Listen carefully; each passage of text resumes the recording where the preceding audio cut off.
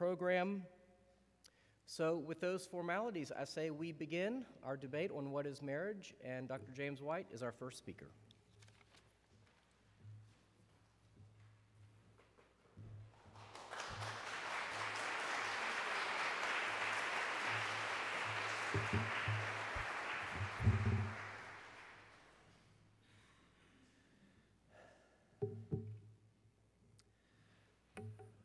My dearly beloved grandfather, who was a dirt-poor preacher and minister in the wild plains of Kansas in the 1930s and 40s, would have been stunned if he had ever been told that his grandson would engage in a debate on the subject of what is marriage. He couldn't have had an understanding of why that would ever become an issue, and yet here we are. But the good news is there is a clear and unambiguous answer to that question, as long as you look for the answer to that question in light of an empty tomb in Jerusalem. If you are not willing to allow the one who rose from that tomb and who now sits enthroned in authority at the right hand of the Father, if you not allow him to define these issues, then you will never really come to any type of conclusion that will in any way, shape, or form cause human flourishing. It may meet some sense of desire that you might have, but it will never cause human flourishing as God intended us as his creatures. And so when you address this issue, we will start with the two clearest texts in the Bible. Now, there are lots of texts in the Bible that we may look at this evening, but as I said, if the Bible is the Word of God, and if Jesus Christ was who he claimed to be, then the answer can be found very clearly in his teaching and the teaching of his disciples. And so please turn with me to Matthew chapter 19, because here, they're trying to draw Jesus into the current debate amongst the Pharisees on the subject of divorce. Can a man divorce his wife for any reason at all? Well, there is a division between Hillel and Shammai, the different schools, the rabbis, and they wanted to get Jesus involved in a rabbinic debate. Jesus, as normally, very wisely, does not become involved in that debate directly. But he answers the question by going to creation itself. And that's going to be vital this evening, because every perversion of marriage found even in the pages of Scripture is a perversion because it does not go back to God's creative purpose. So Matthew chapter 19, verses 3 through 6, Jesus answered them and said, "Have you not read that the Creator from the beginning made them male and female, and said, for this reason a man will leave his father and mother and shall be joined to his wife, and the two will become one flesh. So they are no longer two, but one flesh. Therefore, what God has joined together, let no man tear apart." Now please notice something. The reason that there is confusion today is seen very clearly in the first words that Jesus utters. He mentions the Creator. And we now live in a culture that has no Creator. In a completely secular culture, we are autonomous cosmic accidents. We don't have a Creator. We don't have one that defines for us who we should be, what we are, what our future is, what our past has been. No, there is no Creator. This is a pitiless, meaningless world when you don't have a Creator. A Creator who has spoken and has revealed his will. But Jesus says there's a Creator. And he says from the beginning, not down the road, God figured out, I think I'll do it this way. It looks like if we do it this way with marriage, that works better. I've sort of figured things out. No. From the beginning, God intended man to live in a particular fashion. And he created mankind, male and female. I'm wondering how long it's going to be in our society before these words will be considered hate speech and banned because, well, that promulgates the gender binary. Yes, if you follow Jesus, that's the only thing you can believe because that's what he taught. He created them male and female. He created them. He didn't say, would you like to be a male? Would you like to be a female? Would you like to be one of 147 other variants? No. He created them male and female, and he uses the technical terms for that. It's not some vague concept of mankind. He created them male and female. That is God's created intention, and that means it is good. And that means we need to be in line with what God considers to be good. Because of the created order, quoting from Genesis 1, Genesis 2:24, there is a created order. And because of that created order, notice what you have. A man will leave his father and mother. It is astonishing to me today that in many states in our nation and in Europe, these terms, defined by God himself, father and mother, are being redefined to where you can have multiple parents. A man will leave his father and mother. There is a natural family order from the beginning in God's creative purpose. And he is to be joined to his wife. Father, mother, husband, wife. They have God-defined, transcendent meanings. We are told it really doesn't matter. Hey, if you want to define wife in one way, husband in another way, that's fine for you. You're not impacted when someone changes that. Oh, yes, we are, and we're seeing it all around us. I have been married for more than 40 years to the same woman. I am her husband. She is my wife. She is the mother of my children. She is a woman. And all of those terms have meaning, and they cannot be changed. When I see a woman saying, "This is my wife," I know that is not the created order. That is not what God is talking about here in his holy word. To be joined to his wife, this is what marriage is. A man leaves his father and mother, and he's joined to his wife, and the process is started all over again. Now he's husband, she's wife, they become father and mother. This is how God ordained it to be from the beginning, and this is the interpretation of Yahweh. Not just one of many religious leaders, but if you believe the New Testament, Jesus was God in human flesh. So the New Testament writers take texts that were about Yahweh as creator and apply them to Jesus in a specific fashion. That's why he has absolute ultimate authority. Then we're told the two, not the three, not the four, not the 5 or the 10, the two, male and female, gender binary, become one flesh. Two females or two males cannot become one flesh in the biblical definition of one fleshness. It's impossible. The two become one flesh. God joins them together. That means marriage is a divine institution. It's a divine institution. It's the first institution that God brought about amongst mankind.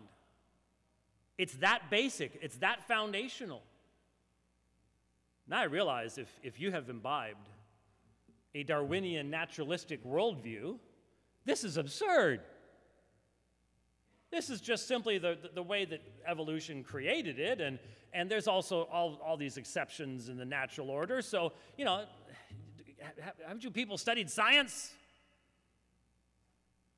Again, I have studied science. I was a department fellow in anatomy and physiology, but I study it in light of the lordship of Jesus Christ and the light of that empty tomb. God joins them together. It's a divine institution, a divine covenant. What is marriage? A divinely instituted covenantal relationship between one man and one woman. And it's the foundation of the family, and as a result, the foundation of any society that wishes to have the blessing of God abide upon it. If we want to have human flourishing, if we want to fulfill God's purposes and intentions in us, we will listen to what Jesus says. So Jesus, being the eternal Yahweh incarnated, is the final interpreter of the words he had first given to Moses. This is a divinely given interpretation of the Mosaic words of creation from the one who gave them. But it's not the only place we have this. We see it. This is what the Apostle Paul believed as well. We don't have time to read all of it in an opening statement, but you know the text in Ephesians chapter 5, verses 22 through 33. This text is again based upon this very same gender binary of creation. Quotes the same text from Genesis 2:24. We have husbands, wives, clearly men and women, and immediately after in chapter 6, fathers and mothers and children, because that's the natural order of things. But what we must see here is that Paul then draws a parallel between this mystery, as he calls it, the creative decree of God in the family, and the loving relationship of Christ with his bride, the church. And one thing is painfully clear. You cannot simply redefine the participants in the relationship of Christ and the church as you see fit. History defined those things. God's decree defined those things. These roles are fixed and immutable, just as those in the marriage relationship are as well. Oh, but someone will say, what about the Old Testament? I mean, look at all the 700 wives and 300 concubines, and you've got the Mosaic code in regards to what happens in war when you take prisoners and the women and all these things. There are all kinds of marriages in the ancient world. Polygamy, concubinage. But first, two items.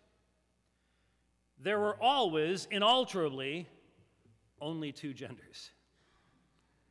There was men and there was women. There wasn't anything else. There was no idea that anyone could just go, I think I'm, and then start filling in the 147 options. Two genders.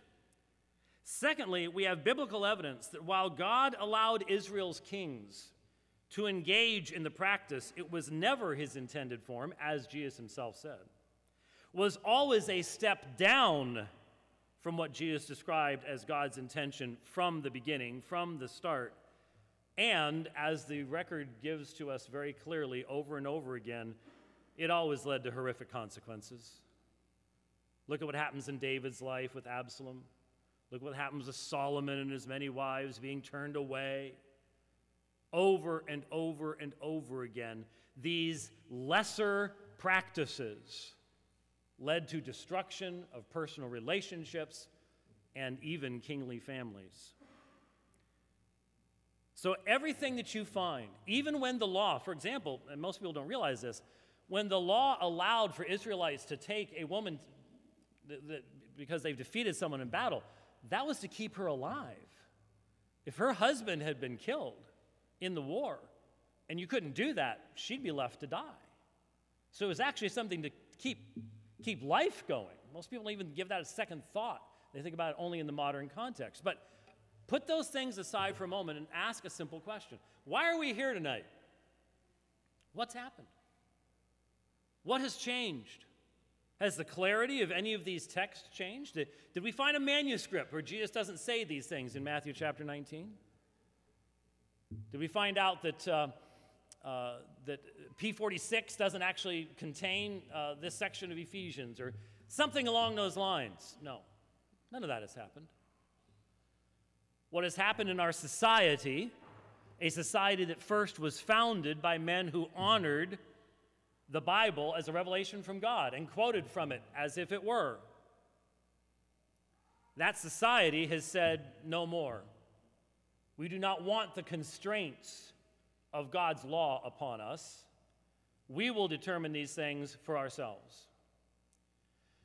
And unfortunately, what has happened is the church, very often what you see, as I think it was Francis Schaeffer said, tell me what the world is saying today, and I'll tell you what the church will be saying in 7 years. It's true.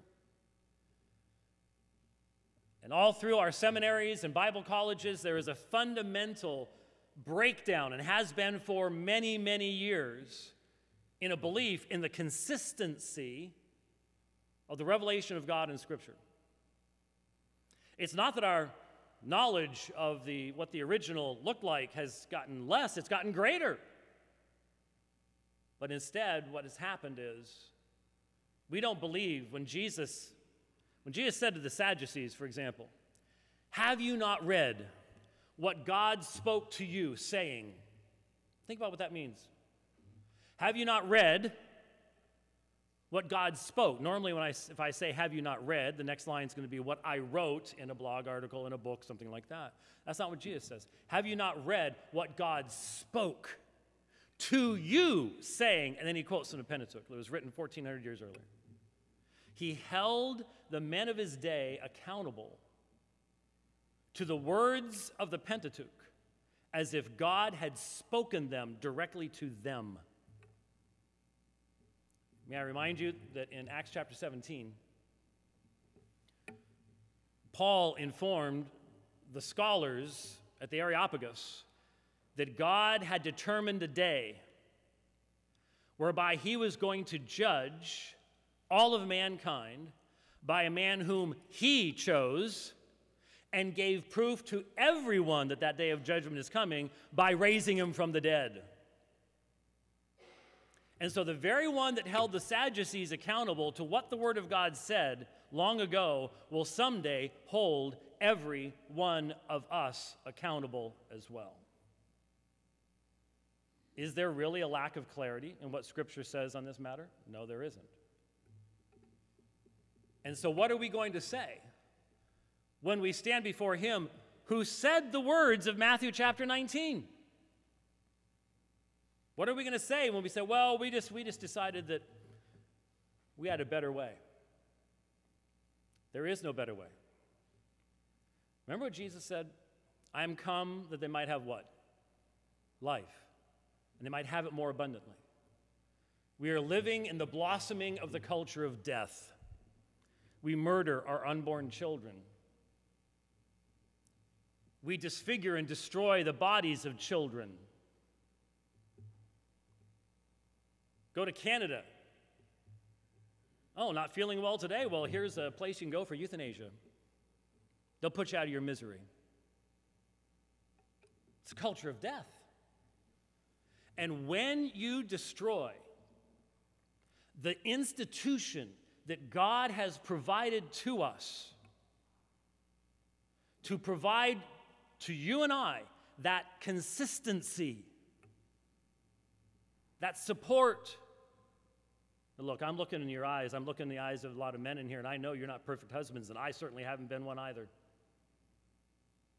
But when I say I've been married for more than 40 years, I am so thankful for that. It says more about her than it does me. And those of you who know me know that it says more about her than it does me.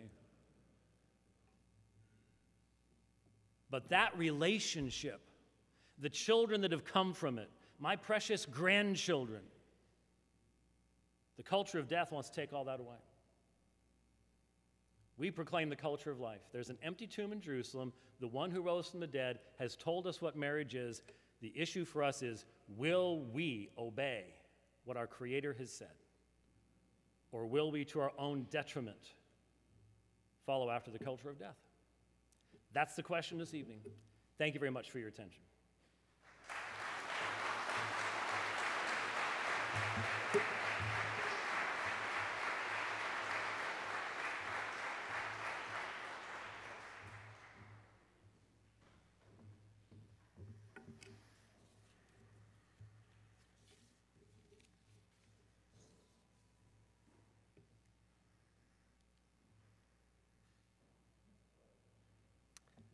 Thank you, Dr. White. I'm also wanted to say thank you to our host tonight, to Pastor Evan. Thank you, all of you, for coming tonight. I had thought about starting with a joke, but it's so incredibly hilarious that I didn't want to distract from this really important. So, we'll save it for later. Just come see me at the end. Let's just begin by talking about, I think it's really important for us as we approach this topic of what is biblical marriage. You're going to notice tonight, I assure you, a great divergence between the ways that I approach the Scripture and Dr. White approaches the Scripture, and probably the way some of you approach the Scripture as well. So I'd like to start off by first talking about what we mean by biblical, and then I want to talk about this idea of marriage. So as we come tonight to talk about this, again, let's start talking about this question of what is biblical. Now, again, most of my life growing up, I was raised Southern Baptist, licensed and ordained, grew up in El Paso, Texas, and my whole life, I was only given one way to look at and think about the Bible. And it was a very long time before, I would say maybe in the last 8 or 9 years, that I suddenly realized there were other ways of approaching Scripture. And so tonight I'm going to give you an example of what that is, how I now see Scripture differently than I used to. I used to see it exactly the way Dr. White does, and again, probably the way many of you see the Scriptures as well. That perspective is what some call the flat Bible perspective. What that means is that the way of looking at and approaching the Bible is something like this, that the Bible is one book, and it has one author, God. And therefore, anywhere you turn in that one book, anything you read in that one book is the Word of God. God said that. And so it all has, it's why it's called a flat Bible perspective, because every verse has equal weight and value. And again, that's the way I was taught to read and understand and study Scripture. But if you've done it that way long enough, you start to notice you run into some problems. And in fact, I was into apologetics for many years, and there's a whole like a wing of apologetics that's just focused on Bible difficulties. And I had people coming up to me all the time as a pastor saying, well, over here God says this, but over here he says this. So which one is, what should I do? And so it creates, that view kind of creates all kinds of, challenges and problems. At least it did for me. And I know for many other Christians that I've talked to. The way I came across this different view, it's the Jesus-centric view of Scripture. And I'm going to try to explain to you tonight not just what it is, but why I believe it is actually, and kind of ironically, a more scriptural or biblical way to approach the Scripture. The Jesus-centric view of Scripture is something where, rather than take the Bible as a flat text, you would elevate the Scriptures that are spoken through Jesus. And I'll explain to you why in just a minute. And so therefore, it's not all equal value. It's a bit of a hierarchy. We start with Jesus, and then there's everything else. Okay? So now let me tell you why I believe it is that this is actually the way that you should consider reading the Scriptures. I'm going to start with an amazing text in the Gospel of John. And many people don't notice this text. You might just kind of read over it, but I'm going to highlight it for you now. It's verse 18 in chapter 1 of the Gospel of John. And it's a pretty radical statement. And it says this. John says, "No one has ever seen God at any time, except for the Son, who came to reveal the Father to us, or to make him known to us." Now think about that for a second. those two pretty radical statements. One is no one has ever seen God at any time except for the Son. That's pretty radical. Not Moses, not Jeremiah, not Isaiah. John seems to be saying only Jesus has ever seen God, no one else. And then he makes this statement, the second half of it, and that one of the reasons the Son came was what? To make the Father known to us. If we already had the ultimate clear picture of who the Father was in the Old Testament scriptures, why do we need anyone to come and reveal the Father to us? John seems to be suggesting that no one had ever seen God at any time. They didn't have a clear picture, and one of the main things Jesus was doing was coming to say, let me show you what the Father is really like. If you've seen me, you've seen the Father. This is also what Jesus says in the Gospel of Matthew in verse 11 and verse 27. Jesus says, no one knows the Father except for the Son, and the one to whom the Son chooses to reveal the Father. Another reason why I think it's important for us to take this Jesus-centric view of Scripture is in 2 Corinthians chapter 3, starting in verse 14, Paul again makes a very startling statement as he's talking about the way the Jewish people, his own people, read the Old Testament Scriptures. He says this, he says, to this day, the veil remains whenever Moses, and that's the law, whenever Moses is read, because only in Christ is the veil removed. Let me paraphrase what he just said right there. What he's saying is, if you try to read the Old Testament scriptures without first knowing Christ and reading those scriptures through the lens of Christ, you are guaranteed to misunderstand it, because only in Christ is that veil removed. And my favorite example of this Jesus-centric way of approaching Scripture is found in the Mount of Transfiguration in Matthew 17, verse 5. You know the story. Jesus goes up on a mountain with Peter, James, and John. And while they're on the mountain, Jesus is suddenly transfigured before them. They see him unveiled in all of his glory. And what's standing there with him are Moses and Elijah. Now, it's not arbitrary. It's not like, hey, guys, we got to go down and meet Jesus on this mountain. Jonah, you busy? No, yeah, you can't. David, what are you doing? No, who's ready? Moses? Okay, you're free? No. Any Jewish man and any of those disciples with Jesus, raised in the Jewish context, would have immediately understood what they were seeing. Here's Moses, who stands for the law, and Elijah, who is the father of the prophets. The law and the prophets are how Jewish people speak about their scriptures. And Peter makes what I call the flat Bible mistake. He thinks he's paying Jesus a compliment. This is awesome. Man, Jesus, it's so great. Why don't we make 3 tabernacles side by side and honor all 3 of you equally? The law, the prophets, and Jesus. And how does the Father respond to that statement? He removes Moses, the law. He removes Elijah, the prophets. He leaves only Jesus, and he says this is my son, listen to him. And it's over. The lesson's over. That's the point. And so this is the reason why we should read the scriptures through the lens of Christ. Now, when I come to this part of the discussion, quite often people are like, oh, Keith, hold on a minute. I'm not sure what you're saying here, because, listen, it sounds like what you're saying is that the Old Testament scriptures they don't have the same kind of authority for us anymore because of Jesus. And I know that Jesus says in Matthew 17 that until heaven and earth disappear, the scriptures, the law and the prophets will never disappear. Look outside. I think that, yep, the heaven and earth is still out there. Well, I guess the law and the prophets are still standing. That's not what Jesus says. If you have a Bible, I encourage you to turn to it, Matthew 5, starting at verse 17. And here's what most of us hear when we read that passage. Jesus says, do not think I have come to abolish the law or the prophets. I have not come to abolish them, but to fulfill them. I tell you the truth.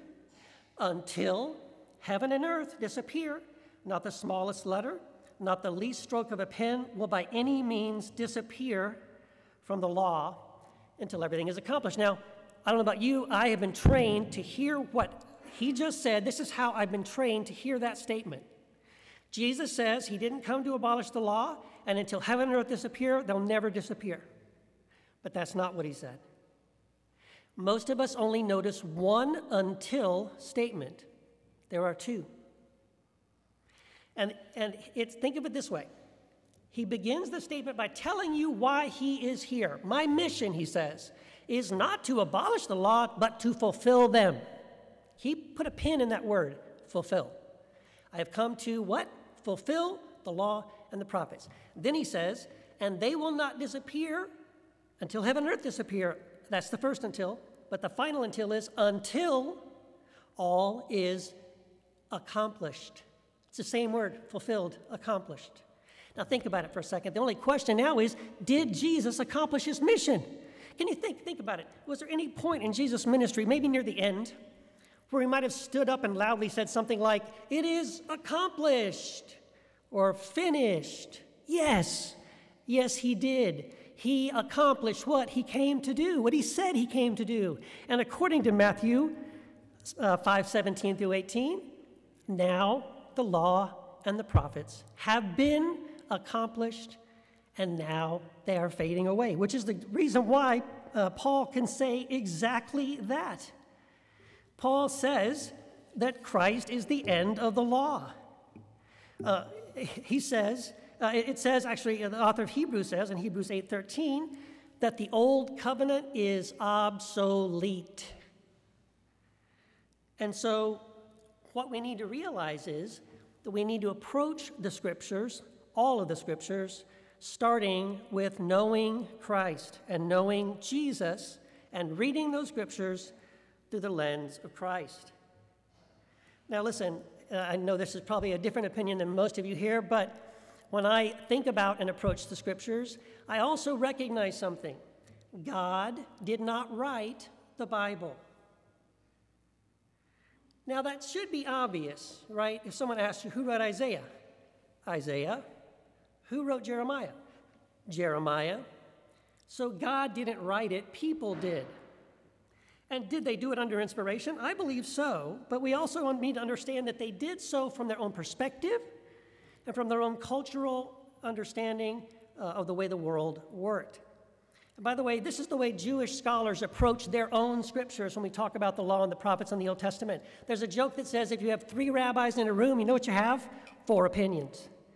Because the rabbis love and celebrate the fact that their scriptures are not univocal. They don't agree on everything. They get excited about the fact that there is an ongoing conversation and debate between Moses and Isaiah and Jeremiah and Hosea and David. And they love that conversation. They love that wrestle. We need to recognize something so critically important, that the Bible is a map. It is not the treasure. The Bible is a menu, but it is not the meal. And when you confuse the map for the treasure, you settle for the map and you never find the treasure. If you treat the menu like the meal, you go to bed hungry. And so we need to remember this also, that the Bible does not point us back to the Bible. The Bible points us to Christ. And so I would argue, as we come to discuss this question of biblical marriage, that and maybe this is the wrong question, because lots of things are biblical. Slavery, genocide, patriarchy, polygamy. Those are biblical things, and what I mean by that is that the scriptures do not specifically condemn those things, and people can and do use the Bible to justify those things, right? Yes, they do. So maybe a better question is, what is Christ like? I'm going to turn now to this word of marriage in the Bible. I want you to know that in Jewish history, in biblical times, that a wedding between a man and a woman was always a contract between 2 men. I'm going to say that again. In Jewish Bible history, a marriage was always a contract between 2 men, the father of the man and the father of the woman. You didn't go to the temple or involve the priest. It was as holy or sacred as buying a used vehicle. My wife says not to say used vehicle. Buying a piece of property from your neighbor. And so it was an arrangement. It was almost like a business deal.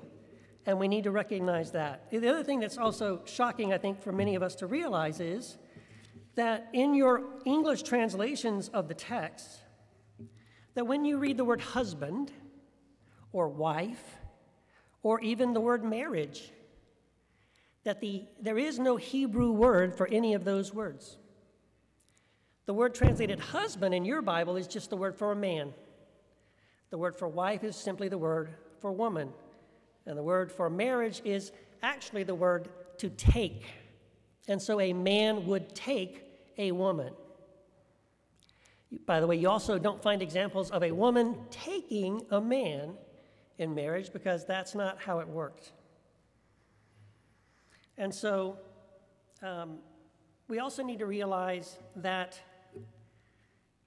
there are more, and Dr. White alluded to this idea that God made in the beginning man and woman. That is true. It does say that. It also says that God created day and night. And we know that when we think about day, that single word and concept day includes morning, high noon, and sundown, and everything in between. Did God make day? Yes, he did. But day includes a spectrum of light and heat. And so it's not just male or female. Why do I bring that up? Because, again, going back to Jewish history, Jewish rabbis, going back a very long time in the Mishnah, the Talmud, classical Midrash, and Jewish law codes recognize 6 different genders. 6. And so it's a spectrum. Science says the same thing, by the way. Scientists say that there are more than just male and female, that there are actually, they've identified, guess what, 6 different genders. Well, look at that. And so it's important to recognize we're not talking about something new. We're not inventing sexes here. Sex has always been on the curve.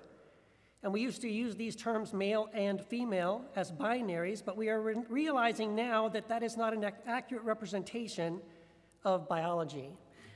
Just one of those 6 classifications is intersex. They make up roughly 1.7% of the world population. If you think 1.7%, that's not that many. Well, keep in mind that 1.7% of the population of this planet is 156 million people. And just for reference, the entire country of Russia only has 143 million people. And so intersex is not a condition, it's not a disease, it's a natural byproduct of what geneticists call normal bimodal distribution. And again, intersex is only one of those 6 different human genders, identified both by the Jewish Midrash and the Torah and the law codes, and also by scientists. And so the conclusion is this: sex is a spectrum. And intersex people, as an example, are a perfectly normal result of nature. There is no scientific rationale for medically or culturally forcing people into these binary male or female categories. And the facts are this: there are more than male and female. Some people are gay, some are straight, some are queer, some are trans, some are born intersex. But all of them are human beings. All of them are made in the image of God. And God so loves his gay, lesbian, intersex sons and daughters and children. And I believe we should too, and we should allow them to love one another. Thank you.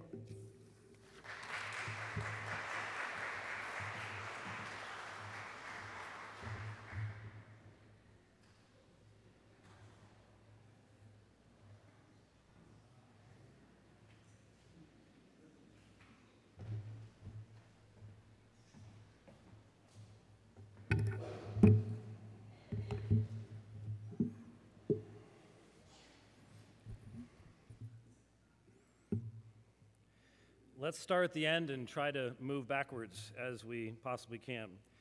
We were told there were 6 genders. Where? I'd like to know where, which tractate, tractate of both, what in the Mishnah allegedly says these things. It was said this is in the Torah, that would be the Pentateuch. There's nothing like that there anywhere whatsoever. We're told that this has been proven by science. We're not told where. I was Department Fellow in Anatomy and Physiology. I studied genetics extensively. I know what XX chromosome is and XY chromosome is. I don't know what any of the rest of these things are. I've heard a lot of people saying that experts say this and experts say that. I'd like to have a little bit something more than a vague statement along those lines. We are told that God created the day, but that makes a spectrum. It's when the sun's up and when the sun's not up. That's pretty clear, pretty straightforward. That's exactly what the text was referring to at that particular point in time. I would like to address, because we didn't get a definition of marriage. We were told, well, you know, there are certain people that are gay. We weren't told why. And isn't it interesting? We're told we need to go with Jesus first. Did you hear anything about Jesus teaching these things? You didn't hear a thing. You heard, well, we're learning genetics. We're learning something like that. You didn't hear Jesus saying any of those things. Here's a question I've never gotten an answer from a progressivist on. If Jesus was God in human flesh, he knew when he was speaking that the crowds in front of him were filled with transgenders and homosexuals, right? Because we're told that's natural, so there were just as many back then as there are today, right? Why didn't he say a word to free them from the bondage they were in? Never gotten an answer. If he was who he claimed he was, he knew, because he knows the hearts of men, right? The red letters say that part, right? So why didn't he say a word? Because he didn't. Instead, he affirmed the law. And in fact, it is amazing, you must understand how utterly incoherent it is to try to drive this wedge between what Paul says was the scriptures and the New Testament writings. Because all you have to do, look at your New Testament writings. The book of Hebrews was mentioned. Look at the book of Hebrews and see how much of it is a citation of the Old Testament, the Tanakh. You can't make heads or tails out of the New Testament without knowing what is in the Old Testament scriptures, which Paul described as being theopneustos, God-breathed. It's not everything that's God-breathed. The correct translation there is all scripture is God-breathed. We may have to go into the specifics about that. There were 3 texts that were given to us. Let me just give you a quick example. John 1:18. John 1:18 says, no one has seen God any time. The only begotten God, or the unique God, monogenes theos, who is in the bosom of the Father, he has exegeted him. He has made him known.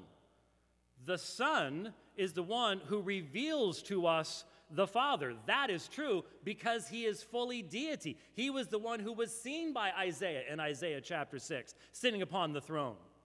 So that's a consistency between Old and New Testament. The veil over the minds of the Jews, that's removed in election in the grace of God. The transfiguration, God didn't remove Moses and Elijah. The point was that the law and the prophets all testified of whom? Jesus. It wasn't removing them. What was the first thing Jesus does in Luke chapter 24 when he rises from the dead? When he walks with the 2 disciples on the road to Emmaus, what does he do? He opens their minds to understand what? The scriptures, Moses and the prophets. And then when he meets with the disciples after that, what does he do? He opens their minds. He upbraids them. He rebukes them for being so slow in not believing what? Moses and the prophets. And then shows them how he was prophesied all through Moses and the prophets, which is why when you then get into the preaching of the early church in the book of Acts, what are they quoting constantly? Moses and the prophets. So there is this is not a flat Bible perspective versus a Jesus-centric view. Some people call themselves red letter Christians and things like that. You can't make heads or tails out of the red letters if you don't have the black letters along with them. It was never intended to be read in that way. That is a modern idea that no one's ever thought of until recently and tried to make application. So, God did not write the Bible, except Peter said that men spoke from God as they were carried along by the Holy Spirit. That's the description that he provides to us. Men spoke. Yes, they speak in their language. Anyone who's translated Peter, 1st and 2nd Peter, you recognize the difference between the two because there's an amanuensis involved. You know that Paul's phrasing and terminology isn't Peter's, isn't Mark's, isn't Luke's, so on and so forth. Everybody is aware of that. But men spoke from God. God is big enough to use his creatures and use them in their context and give us exactly what he wants us to have. So much so that when Jesus, in that same passage I mentioned before, talking to Sadducees, he based his entire argument refuting them on the subject of the resurrection on the tense of a verb that was written down 1,400 years earlier. Now you have to look at me and say, well, that was a bad argument, or admit that that means that God spoke 1,400 years earlier and he preserved his word, and now God holds men accountable for what he said. That's the only way to understand Jesus' teaching. So I haven't heard anything from Jesus. We had, isn't it amazing? What was the primary text I focused upon? Matthew chapter 19. Jesus' own words. But Jesus' own words are an inspired commentary on Genesis 2, showing that you cannot separate what God has joined together in his word. There is a consistent New Testament teaching as to what marriage is. It goes back to God's intention in creation itself. It is applied by the Lord Jesus Christ and then explicated in the relationship of Christ and his church in Ephesians chapter 5. We have heard nothing to even begin to suggest for someone who does believe that there is an empty tomb in Jerusalem, because that's the only people I can talk to here. But let me say this in closing, though. I say this to all people, whether you call yourself a Christian or not. If Jesus is who he claimed to be, he made you. He created you. Every breath that comes out of your mouth, every beat of your heart came from him as your creator, and he will be your judge someday. And he says this is what marriage is. If you want the blessing of your creator, then you will believe what he has clearly revealed in his word. And we proclaim that to every culture, to every land. Jesus Christ is King of kings and Lord of lords, every place on this earth. And his word is true in every one of those places. Thank you.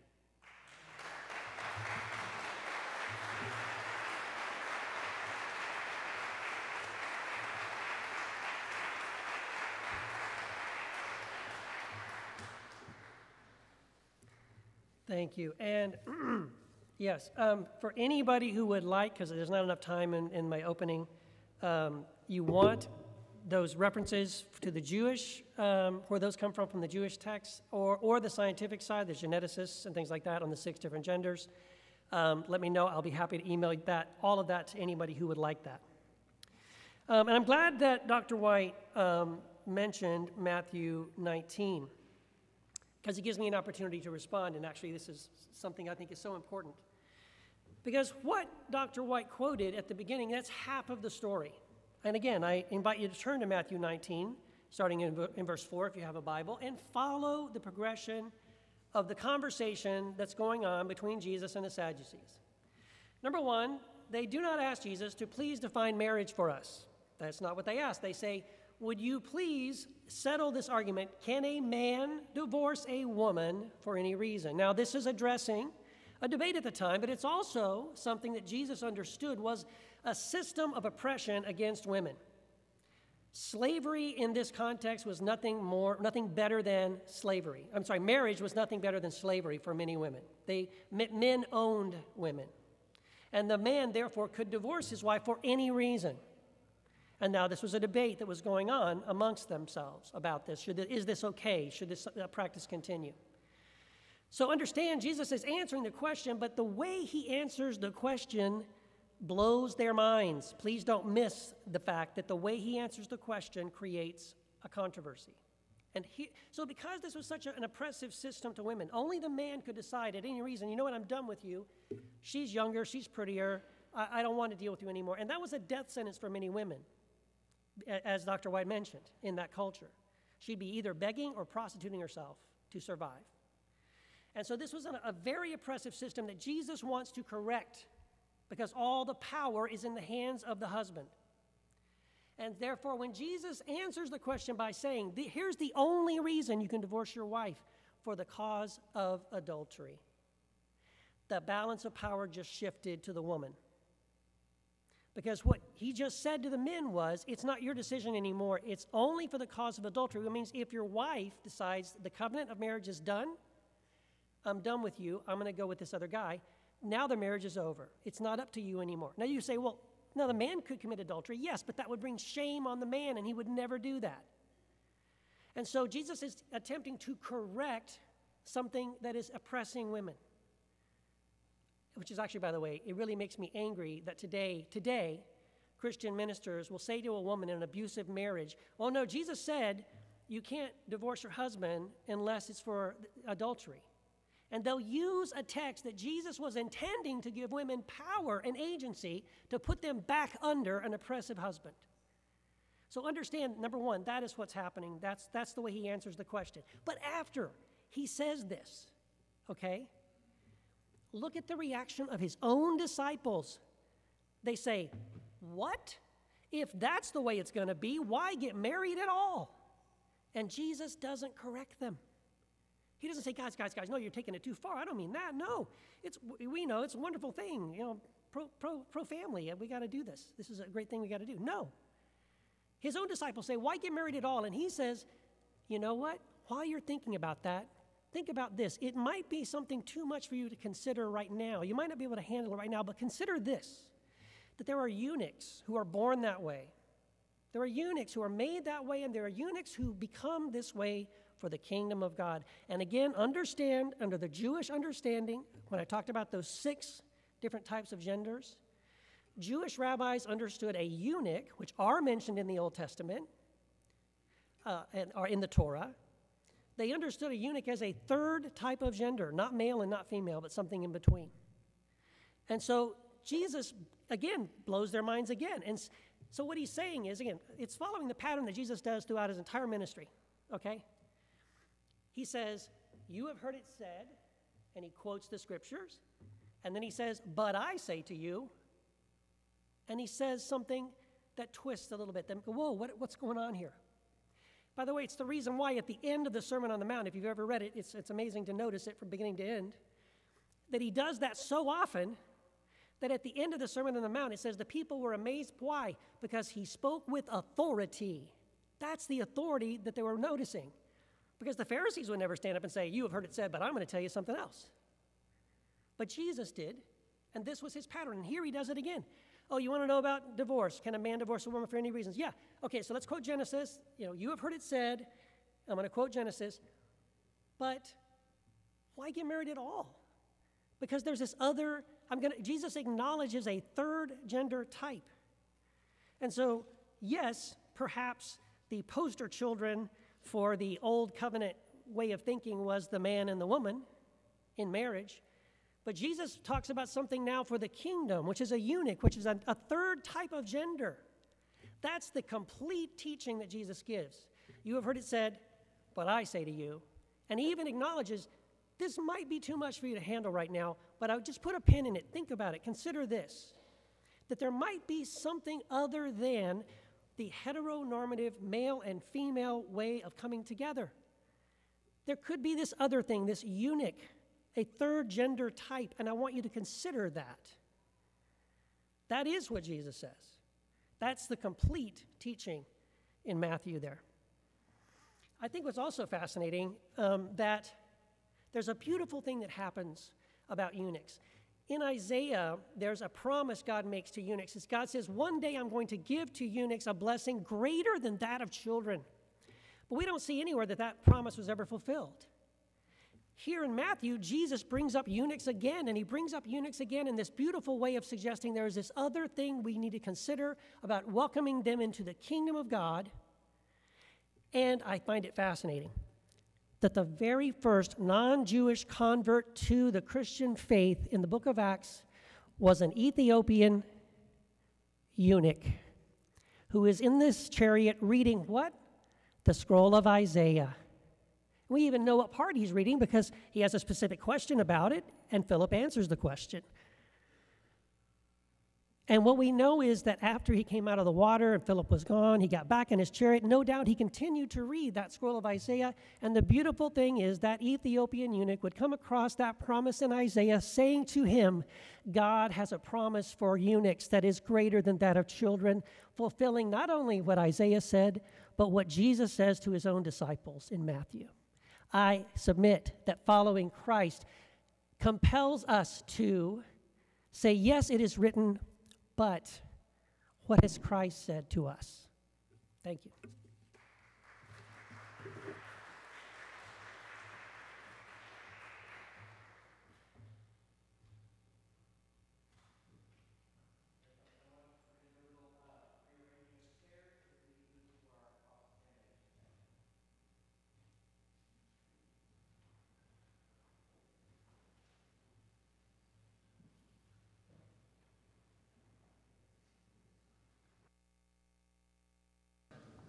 Going. And Dr. Martin will go first again. Maybe we'll give folks a minute to stretch their legs or looks like go to the bathroom.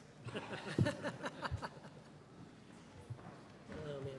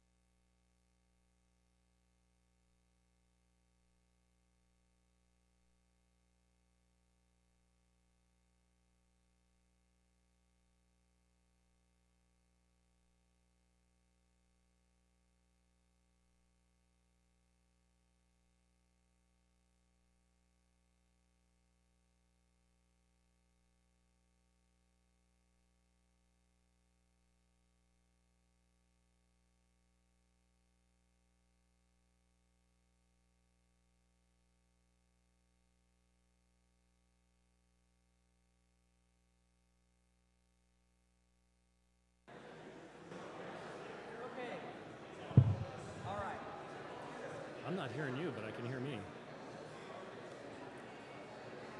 Okay, we're going to resume the debate. So if you could, please find your seat.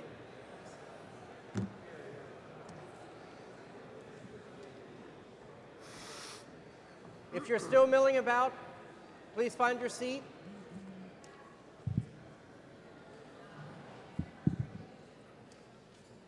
Okay, we've gotten to the really fun part of the debate, the cross-examination. Each side will have two 10-minute segments, and just a reminder to ask direct questions and try to answer directly without asking a question and response. And Dr. White will go first. We'll go back and forth for your first 10-minute session, so go ahead.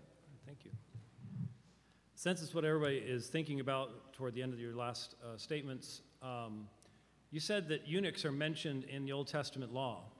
What specifically is said about them? I believe there's a passage about how they're not allowed to enter the temple. I think it's in a passage in Leviticus, if I'm not mistaken. Thank you. That says something about how the lame or those who have mental illness or any other kind of birth defects or infirmities, or if they are eunuchs, are not allowed to enter the temple of God.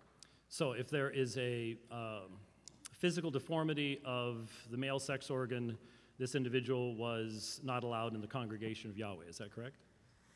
I would say yes. I think that that's the way they understood what they were saying, was that this person must have had a deformity. Yes. Okay. And you are saying that that is a third gender? I'm saying that that is the way Jewish teachers understood that. They understood that as not a male or a female, but something in between, a third What gender. Jewish teachers? I can't name them by name, but I can show you the research that I've looked at from not just one single source, that there are a series. But when did they write? What time period? There are old, going back into the Midrashes. There are references in the Torah But to the Torah eunuchs is as Moses, being. right? Yes, the Talmud. I'm sorry, misspoke. Okay, right. The Talmud. I think you might have misspoken earlier when you Yeah. said. Okay, I apologize. The Talmud. Okay, all right. I think that's an important clarification. to make. Yes, thank you. Okay, so these the Mishnah, Gemara, and then final Talmud. These are many centuries after Christ, right?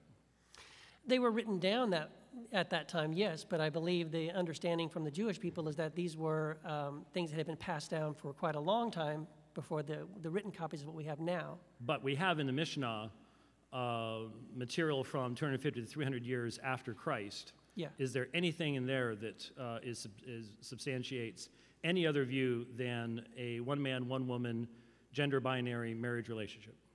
Not that I'm aware of now. Okay, all right. In Matthew chapter 19, I need to, am I correct in hearing from your comments that you don't agree that Jesus is establishing the normative reality of a gender binary in creation in verse 4? Is that true? I would say what I'm saying is that Jesus is, he's doing that pattern of what he continually did.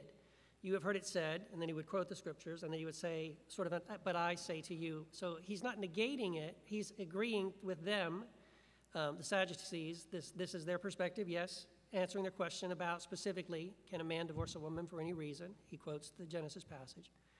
But I think just by virtue of the fact that in that same conversation, it's in that same context. It's not another day. It's not the next day. It's not another chapter.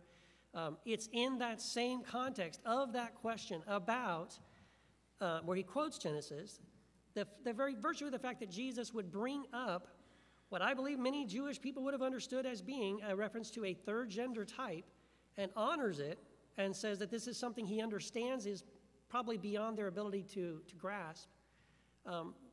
By virtue of the fact that he brings that up, I think he is introducing some new idea. Okay, but you just admitted that you don't have anything for hundreds of years after Jesus that would have indicated that that is how they would have understood what he said, right? I would say that, again, what I quoted earlier, that there are multiple sources, Jewish sources, rabbis, I believe before Jesus and after Jesus, not just after Jesus, that affirm the 6 different gender types.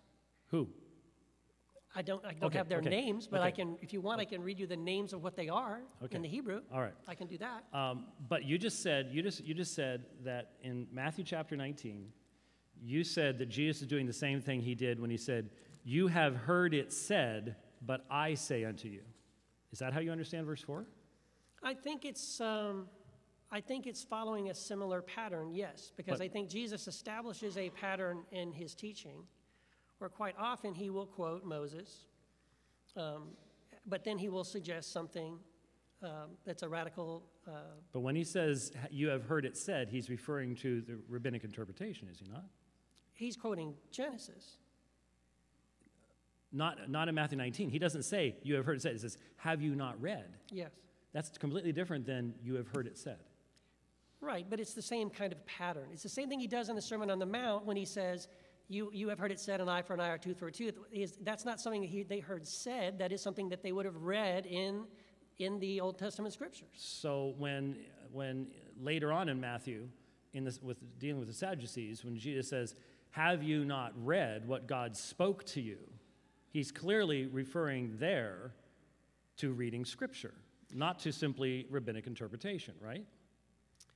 Yes, in the context of answering their very specific question about, can a man divorce a woman for any reason? No, that was later on in Matthew when he's talking to the Sadducees about the resurrection. It's different, completely different context.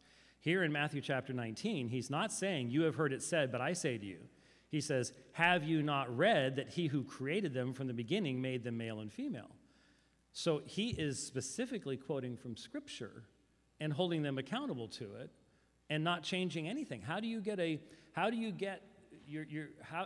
substantiate the assertion that what is clearly a citation of scriptural authority is being changed into, I am changing this now? Where do you get that from the text? Well, again, in the same way that in the Sermon on the Mount, when Jesus says, and he quotes an eye for an eye or a tooth for a tooth, or things like that, or when he says, God sends rain on the just and the unjust, which is a direct contradiction of what Moses says in Deuteronomy, he follows that pattern. When he's speaking specifically to the Pharisees and the Sadducees, he will quote their scriptures, but then he will offer a corrective or something to advance those ideas farther than they are comfortable. He even says that in the text when he says, not everyone can accept this word, but only those to whom it is given. For some are eunuchs because they're born that way, others were made that way, others have renounced marriage because of the kingdom of heaven, and the one who can accept this should accept it. Sir, I'll ask you when it's my turn. Yes. Don't you see that you are taking the initial answer that he gives, then the disciples respond to that and react to that, and then Jesus is now addressing their question, but you're taking this later discussion and reading it back into the actual answer that Jesus gave. And the result is we don't know what the answer he gave actually means. Can we agree that Jesus taught that the scriptures teach that God created man, male and female? When he's quoting that text, haven't you read that at the beginning the Creator made them male and female? Yes, he's quoting that text. Yes. Oh, okay. To answer a specific question about, can a man divorce a woman for any reason? So it shouldn't shock us that he's quoting something that specifically is talking about a man and a woman. And so he answers with a creation mandate and then makes application in verse 5, right?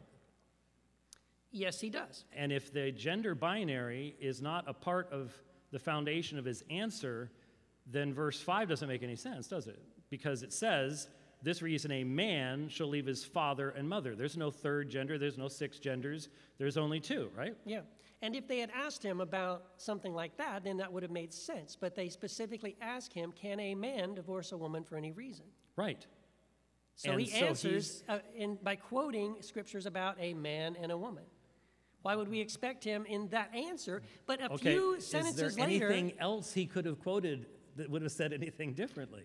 Well, no, because, again, this as I said in my opening, we shouldn't be looking at something to say, is it biblical? We should be saying, is it Christ-like? Because Jesus does come, and one of the things that Jesus does is he reforms our ideas and our views of who God is and what God is like. And so this is a situation where, yes, he begins by answering their question and saying, okay, yes, can a man divorce a woman for any reason? Yes, and here's a verse about a man and a woman leaving your father and mother, cleaving to your wife. But the answer, because he gives it the way he does, and now taking power out of the man's hands in the marriage relationship, now they are no longer able to oppress women in this way. Is there anything about power or oppression in this text? It's the same answer. It's the same conversation. The fact that he just turns to his disciples and addresses their shock at what he said Jesus isn't only talking to one audience here. He's talking to the Jewish leaders, but he's also has his disciples right there with him. That's part of their being his disciples. He's teaching them. Why am I wrong to say that you are contradicting yourself glaringly by saying we need to go with the red letters, but then you're interpreting the red letters in the light? I have no idea what that's all about. Was it? You're kidding. Sure, no, please. Why would I be incorrect in saying that you're contradicting yourself because you said we go with Jesus, and yet now your interpretive lens for interpreting Jesus in Matthew chapter 19 is 21st century viewpoints of oppression and power? It was oppression. You yourself even said it in your opening statement, that the reason why when they took spoils of war was because these women would be left to fend for themselves and would probably starve to death and would have no man to take care of them. And so because that was a continuation of that system, Jesus is correcting that it was an oppressive system against women. And so when Jesus says you can only divorce for the cause of adultery, he's putting power back in the hands of the woman. And it's evidenced by the fact that his own disciples decide, why get married at all? Yes. Where to begin? All right, so let me make sure I'm timing myself as well.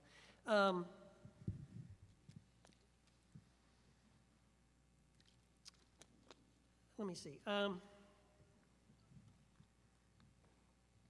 Where would you say that the Bible instructs us that the Bible is our ultimate authority? The Lord Jesus himself tells us that by his very example, and I gave you Matthew chapter 22, have you not read what God spoke to you saying? That's repeated by Peter. Men spoke from God as they were carried along by the Holy Spirit. The constant reference to the scriptures. In fact, for the Apostle Paul, graphe, grammata, these are all standard terminologies that everybody knew was in reference to the scriptures that were in the possession of Timothy and Paul. And Paul says they are theopneustos, they are God-breathed, and that for Timothy to do the works of the man of God, he is referred to one thing, to the theopneustos scriptures. So then how would you respond to the fact that Jesus says in Matthew 28 that our ultimate authority is him? He says all authority... Because he's the one who gave us the scriptures. He's God speaking. It's God's word, so it's his word. He's the one who created us, made us, sustains us, and so he cannot be separated from that which he has given to us. I do believe fully in the deity of Christ, that Jesus Christ is the incarnate Son of God, that he is Yahweh in human flesh. Okay. Do we agree on that? I guess I'll ask that question later. Well... I guess I can ask that question later. You might get asked that again.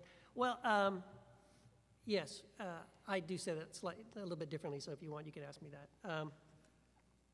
Do you feel like there's ever any place where Jesus either contradicts the Hebrew Scriptures, and you probably wouldn't go that far, or modifies the Hebrew Scriptures using this authority that he has because he is Christ, the Son of God? No, obviously what Jesus is doing in the Sermon on the Mount is not modifying the Hebrew Scriptures. He is rebuking the traditions of the elders that have been added to the Scriptures and have become the lens through which the Scriptures have been viewed. So the prophets did the same thing over and over again. God gave them the sacrificial system, and yet they then turned it into a business venture that no longer represented individuals who are repentant for sin. So it's the same thing that Micah does, that Hosea does, and Jesus does it with the developments especially taking place with the Pharisees during the intertestamental period. Okay. What about in the Sermon on the Mount, when Jesus makes this statement, he's giving essentially the reason for his statement of why you should turn the other cheek, bless those who curse you, do good to those who hate you. And then he says, because God sends rain on the just and the unjust, do you not see that as a direct contradiction of what Moses says in Deuteronomy about God sending rain only on the righteous, but drying up and sending drought on the fields of the unrighteous? No, there's two different contexts.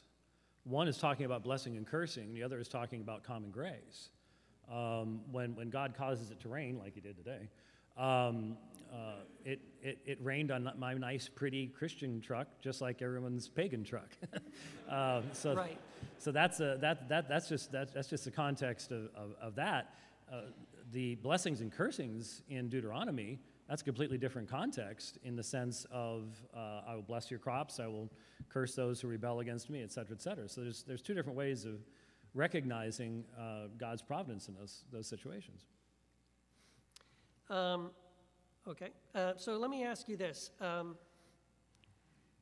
50 years ago, we could be sitting in a church like this debating whether or not we as Christian pastors or ministers should marry a white person and a black person. And in fact, 50 years ago, that is what Christians debated. And it was difficult for many Christians who thought it was okay to do that, to make an argument, because there's like 15 different passages in the scriptures that actually command God's people not to marry people of other races. So here we are today arguing a different subject. And you said in your opening that for us to change our minds on something as fundamental as this question of marriage, that we would need sort of like this overwhelming biblical support. We'd have to do some exegesis. We'd have to find some proof that God didn't say this, or, oh my gosh, God said this other thing and we misunderstood it.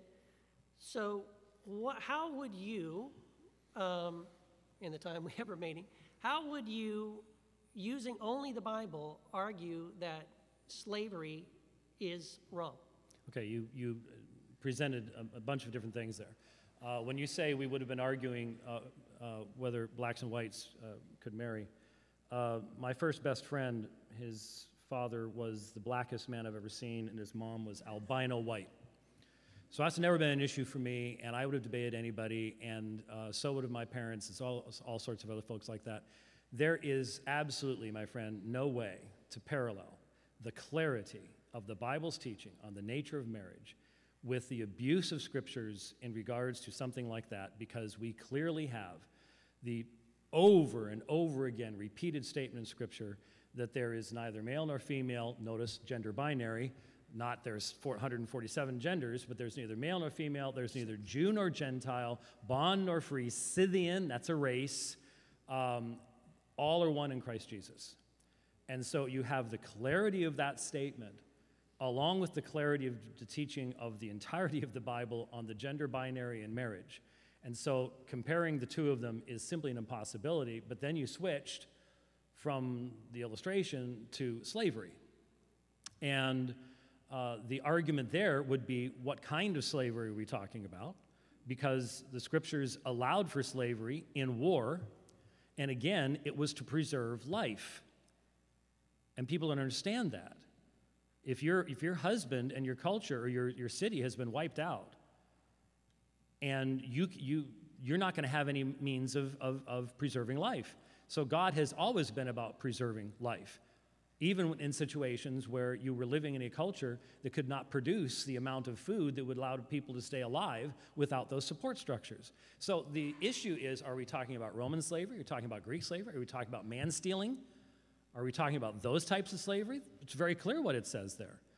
But slavery has existed throughout human history, continues to exist today, and God's word actually addressed it and said this is the only way that this can exist for the purpose of life. And we're afraid to say that. I'm not afraid to say that. I don't believe there's such thing as problem passages in this book. They're just passages that I'm not willing to submit myself to.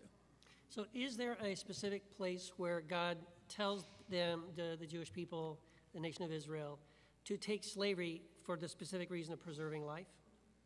Well, when you say for the specific reason, everyone would have known exactly why that was necessary. Everybody would have known what would happen if you did not do that. They were allowed to do that. But it was only within those certain confines. That was you can say, well, it doesn't say for the preserving of life. Well, everybody who was reading it would have understood exactly that, because everybody understood what happened in war and what would take place once a city, like a city-state or something like that, was destroyed. But when the scriptures talk about slavery, like in Leviticus, it also makes, God seems to make a provision not just for, as you're saying in the spoils of war, if it even is the case that it was for preserving of life, I think that's debatable. But there was also the encouragement of permanent slavery. In other words, like if you took someone as a slave who was another Jewish person, there was a time frame on that. After a certain time, they could win their freedom. But if they weren't, or they could remain. Right, or if they wanted to remain, they could. Yes, the all on the ear, etc. But there was also provision for permanent slavery, that person would be a slave forever. And do you see that as something that would be? Is that moral? Is that acceptable? Is that for the reason of saving their life? It still seems like it's more for the purpose of making that person a slave forever. My Lord and Savior who rose from the dead said that God's law is good and just and right, and that not a jot or tittle of it would fall. And he was the one that gave that law. And so I am going to trust his goodness in any situation where I do not have the information to answer any question about a specific example in history. I can trust God to be good because he always has been. Okay. Do I have time to ask one more? In the time we have left, isn't it true that the kind of marriage that we have today, even in the Christian sense, isn't necessarily biblical? Wow, and we're really going to go over on that one.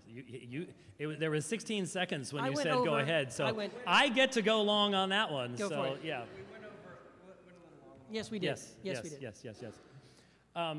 You're talking about the differences societally in regards to the roles fathers played with their daughters and the arranging of marriages and everything else.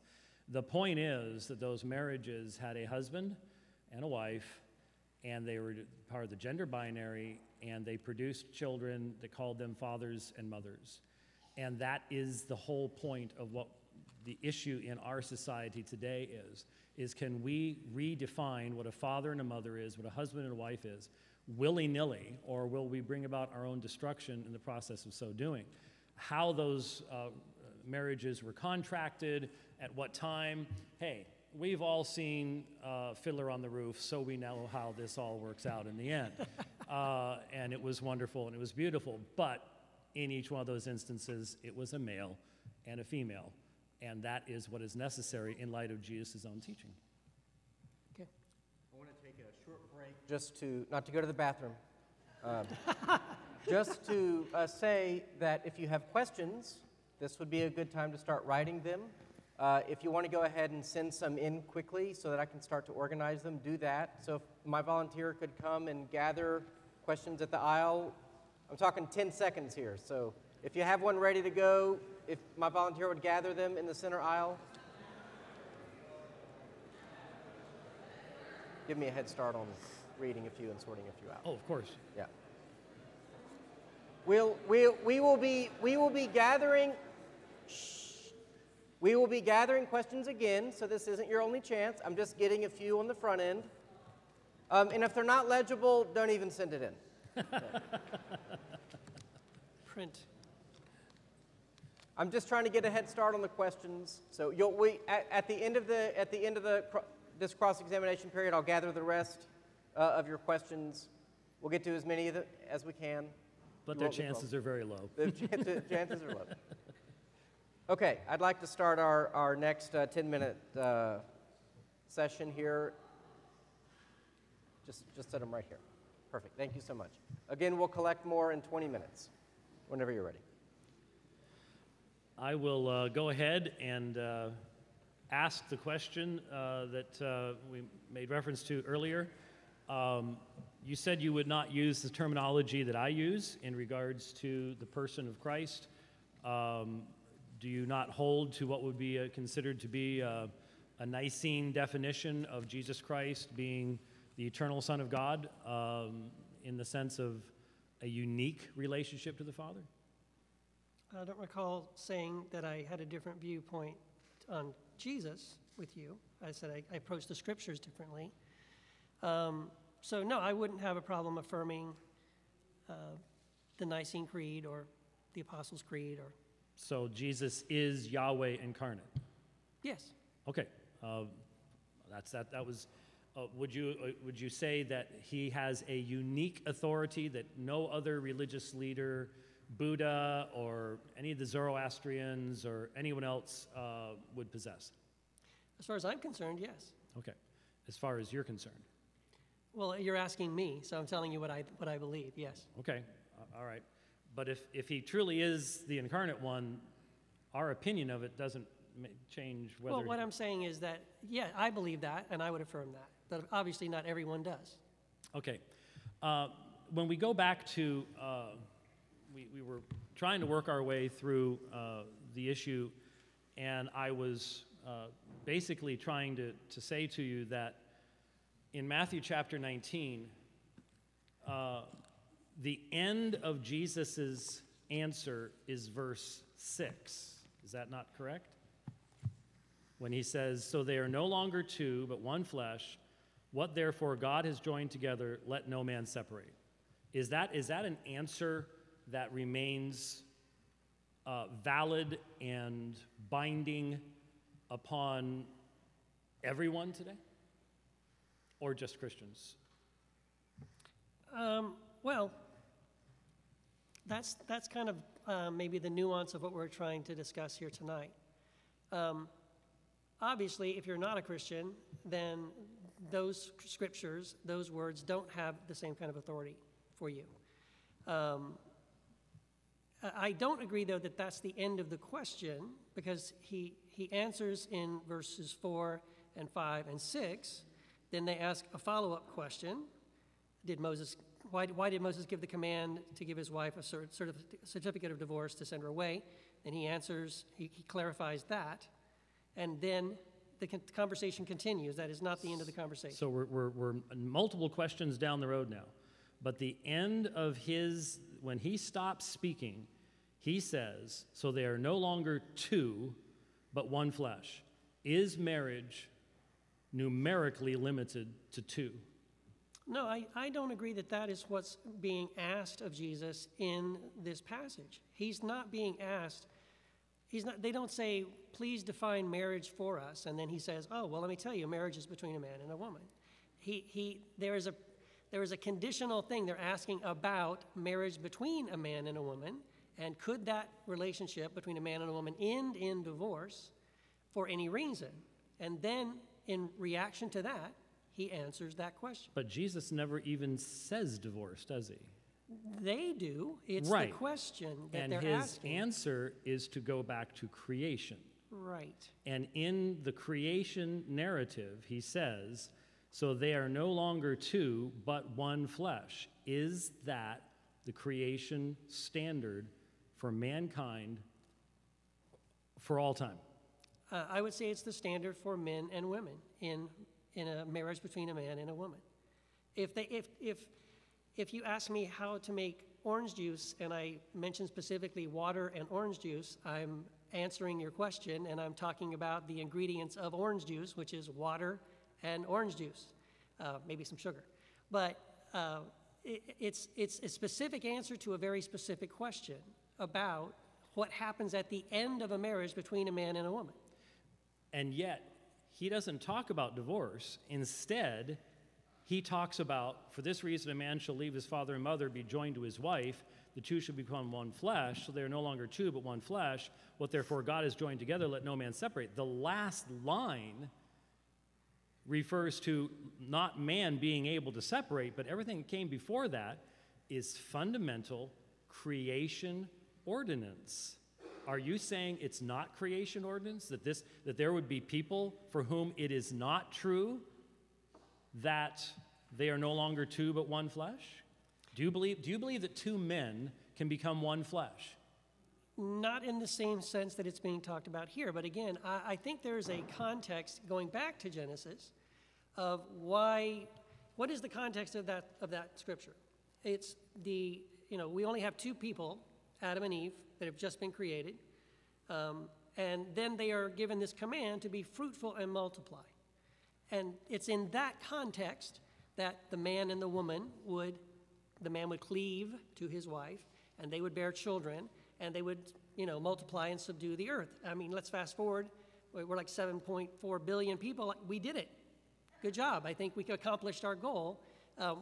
But that was where it began. And to accomplish that command, that goal to be fruitful and multiply, that's why a man and a woman would become one flesh. There was a purpose behind that statement and that command. You said at the end of your opening statement, I haven't had actually a definition from you of what marriage is. I've certainly given mine. What is your definition of marriage? I guess my definition, take it with a grain of salt, but I guess for me, my definition of marriage would be a loving relationship between two people who provide companionship to one another, who are helpers to one another, and in the case of a male and female relationship, that could include bearing children, but there are many people who are married, male and female, that do not and cannot bear children. So I wouldn't see the procreation aspect of the marriage relationship as being something that is necessary, even in heterosexual relationships. But you said people, so your definition would include homosexual marriage? Yes, same-sex marriage. Okay, is there anything in the Old Testament that would give that definition? No, because as I also said in my opening, the question, is it biblical, I believe, leads us down the wrong path. Okay, so I again am pointing us to, again, back to Matthew 19, where Jesus, in a conversation about marriage between a man and a woman, introduces this idea of a third type of gender, acknowledges that it's something that not everyone can accept, especially at that time in history, but ends by saying that those who can accept this should accept it. And you think that he's still defining marriage 2 questions down? I think he's asking us to do what he says at the beginning of the Sermon on the Mount, which is metanoia in the Greek, which is quite often translated as repent. But that word, metanoia, doesn't mean feel sorry for your sins. It means think differently. It means change of direction, right? Yes, but not just in your behaviors, but in the ways that you think. So is there anything else in Jesus' teaching where you actually believe he is defining marriage that would include 2 men, 2 women? Anywhere else? Other than this passage, no. I think he's simply planting the seed because, as he says when he makes the statement, he knows that this is something that they can barely handle the idea that the man can only divorce the woman for the cause of adultery, which freaks out even his own disciples. And so to make this next suggestion, right, he carefully suggests, hey, there's something else beyond what you're currently willing to receive. And when did that seed grow and bear fruit?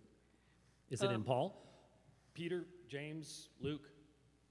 Anybody? Yeah, I think maybe it took a very long time for us to recognize. Outside the New Testament? Yeah, I think it took a very long time and is still taking a very long time. In the same way it took a very long time for Christians to settle the question of slavery.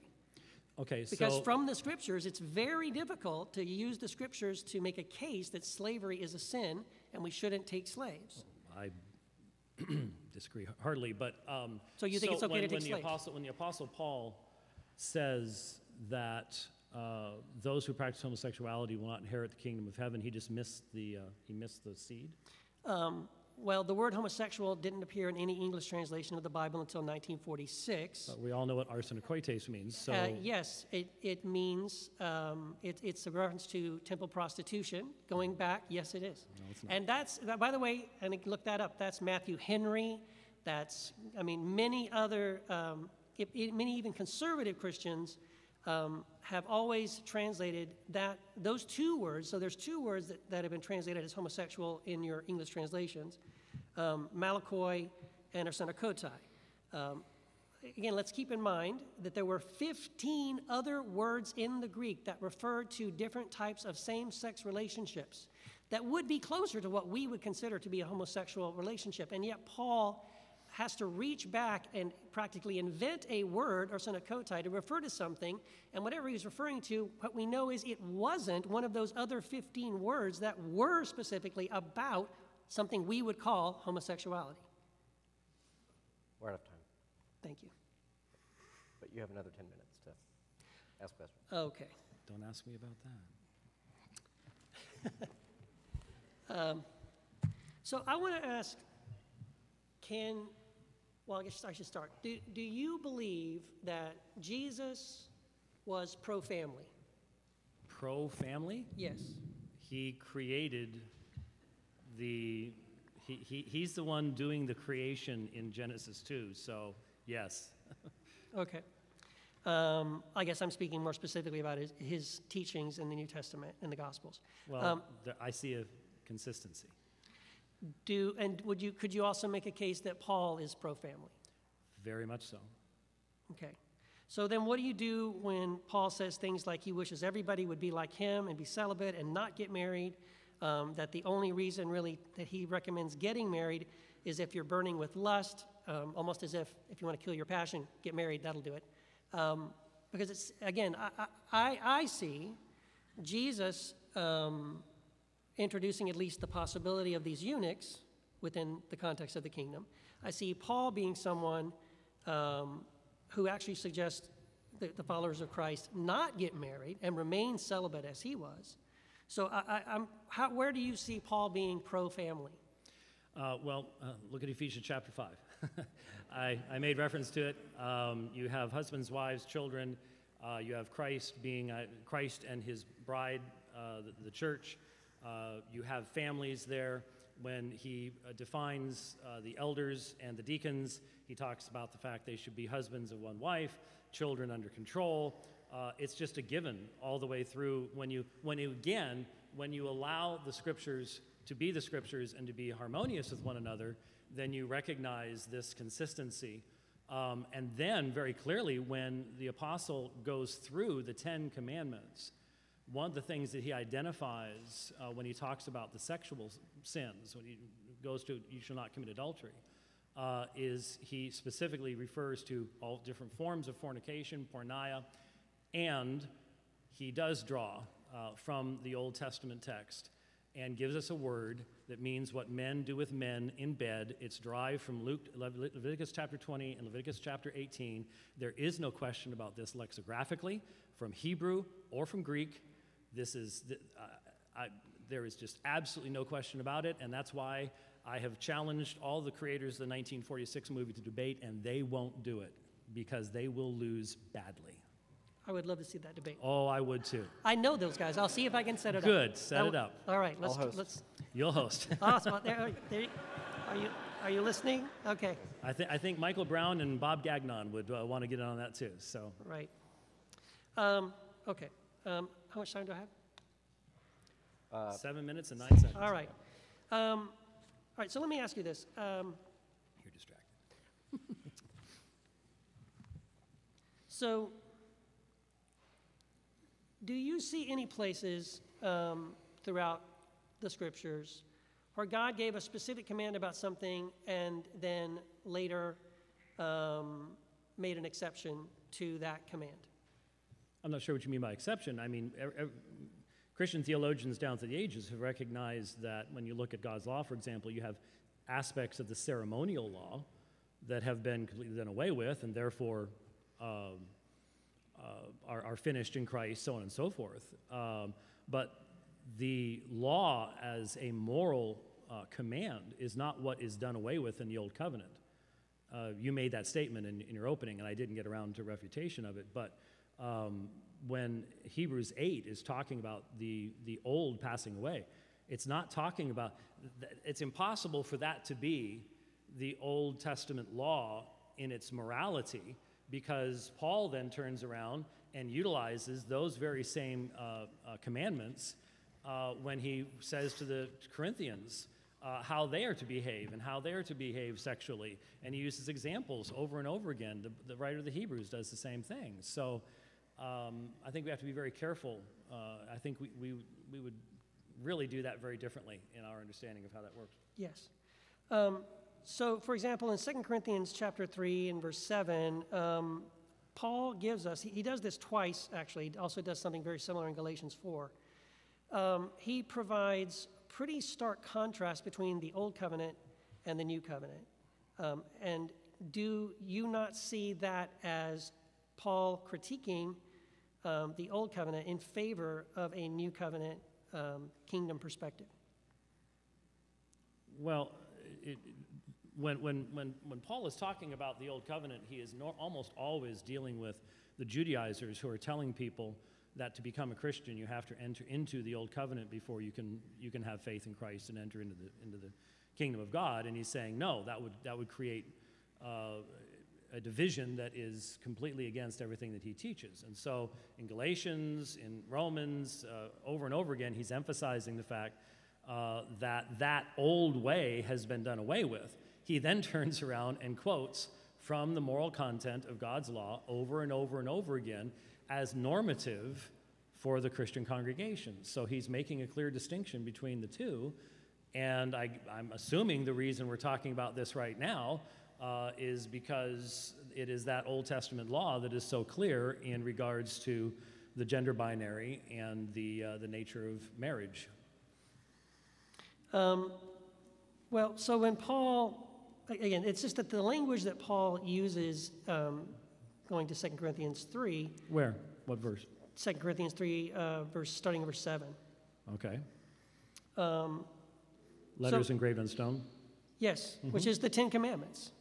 I mean, what other ordinances do we have engraved on stone other than the Ten Commandments? Right. And if they are viewed as he lays it out in Romans chapter 2, as we possess these things, therefore we're right with God. What does he say in Romans chapter 2?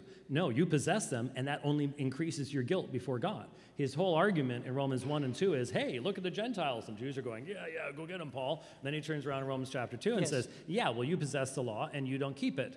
And therefore, in Romans chapter 3, that's why all have sinned, Jew and Gentile. There can be only one Christian church because there is only one way of righteousness before God. That's the imputed righteousness of Jesus Christ. It doesn't matter who it's for.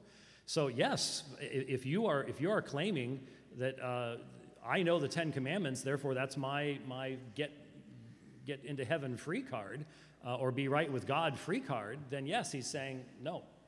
But then he turns around and quotes from that material as having continuing authority in the Christian church over and over again in regards to morality and ethics. Okay, we're dangerously close to agreeing on something, so I want so when you read, let's just ask the first question. So are you aware of, specifically in the book of Romans, of Paul employing an argumentation technique called prosopopoeia? I'm not sure what you're referring to. Okay, so let me briefly explain it, and then I'm going to ask you a question on that. So there's a first century argumentation device called prosopopoeia. Paul uses it in Romans. Some say he might also be using it in 1 Corinthians. But it was a common argumentation device where in the letter or in the document, it's sort of a mock debate between you and someone you disagree with, right? So that throughout Romans, that's what Paul is doing. He's quoting... But you will say and I say. Yes, right. exactly. Sure. It's a back and forth conversation, right? So I asked you the question because in the way you answered the question about the progression of saying, hey, look at all these awful idol-worshiping pagans, aren't they disgusting, kind of stirring up his audience like, oh my gosh, yes, we hate these people. And then he turns in chapter 2 and says, but you are just as guilty because you know the law, and in fact, you're more guilty because you know it and they don't, right? So it's that kind of idea, and that continues all the way through to Romans 11. So perhaps it's the wrong question for this debate.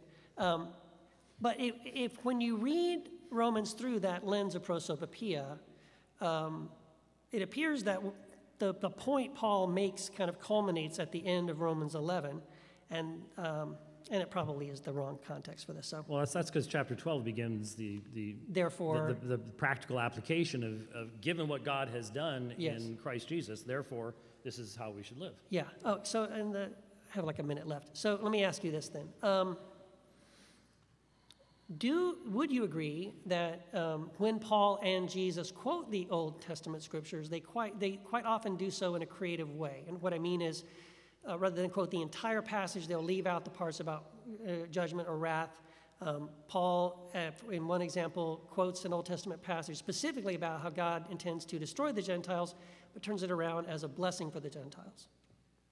You'd have to give me a specific text. I'm not sure what you're referring to. Okay. So that's my question, is I feel that you made a comment about how Jesus quotes the Old Testament and Paul quotes the Old Testament. And so what I would say is that when they do so, we should pay attention to how they do that. Of course. And that they do it in a creative way, which sometimes takes what is written and turns it in a different direction? Well, I would simply say in response to that, since our time is up, and that means I get to talk for a few minutes. No, Go for it. I would simply say that the reason for that is fulfillment. That is, that there has something amazing has happened that no one in the Old Testament could have foreseen in fullness, and that is that Yahweh has entered into human flesh.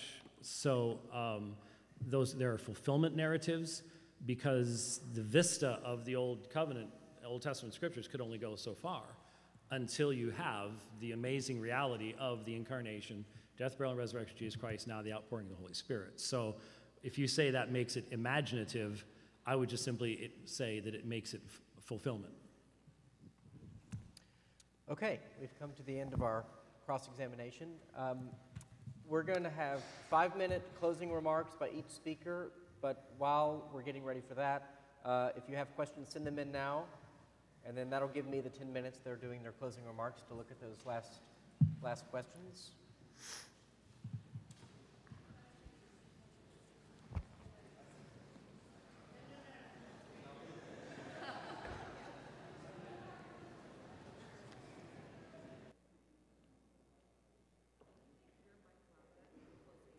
Okay. Okay.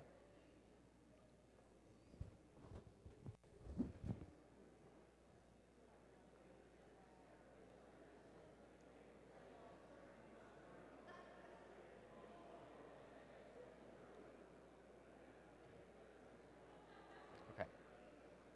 Okay. Here we go. Last questions. I won't be able to get to them all, so thank you. Just put it right there, yeah.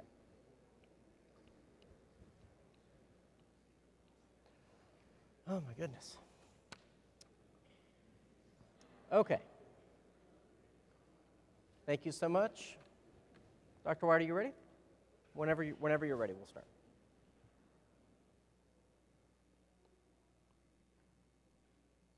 Well, first of all, thank you very much for being here this evening, for taking the time to be concerned about these things, at least in an actual formal debate, which almost never happens in our society anymore. You get to have pretty much equal time and hear both sides making their presentations. I'd also like to thank the church here. Obviously, your pastor believes, similar to my fellow pastor at Apologia Church, Jeff Durbin, he says we need to be godly troublemakers. And that seems to be what the pastor likes to do in these particular debates. I think you have heard, and I think one thing that has been made very, very clear this evening is that the only way to overthrow the historic understanding of marriage as one man with one woman that Christians have believed from the beginning is to fundamentally change how you approach the text of Scripture itself. Because when you believe that Scripture, not a flat Bible perspective, I reject that. I recognize all the different kinds of literature. I recognize fulfillment motifs and everything else. But the fact of the matter is, and I hope you saw in the cross-examination, in Matthew chapter 19, Jesus' answer to the question takes the people back to creation itself. It lays the creation foundation that can be the only answer to the question itself. And it's not Jesus was saying, well, you've heard that. It is simply erroneous to take any place where Jesus says, have you not read, and think that he is going to in any way, shape, or form overthrow what is found in Scripture, because he's the author thereof. That would make him self-contradictory. In the Sermon on the Mount, you have heard it said. That's the interpretation that has been given to the people. But I say to you, and then he takes it deeper into the actual inner life of the individuals. That's what the Sermon on the Mount is about. You do not have to create over and over again this attempt to create a schism and a division between what God's Word says in its entirety and some teaching of Jesus that, well, Jesus never taught that two men can be married. He never taught that there are three genders or anything else. Being a eunuch is not another gender. None of this has anything to do with Jesus' own teaching. And you heard it said, well, he planted a seed and we're growing it out today. So that would mean, well, this must be, new revelation or something like that. I have no earthly idea how that works, but that's not how the scriptures work. And by the way, take the time, look up Bob Gagnon, Michael Brown, myself, look up the debates I've done with individuals overseas on these subjects. Arsenokoitai has one clear meaning. The Apostle Paul derived the parts of that word directly from the Greek Septuagint, which is translating directly from the Hebrew, and that is absolutely positively without any question as to what it is referring to. There is no way around that. And so why is this important? I have 90 seconds.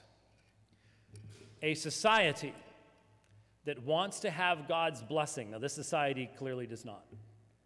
This society is doing everything it can right now to stick its middle finger in God's face.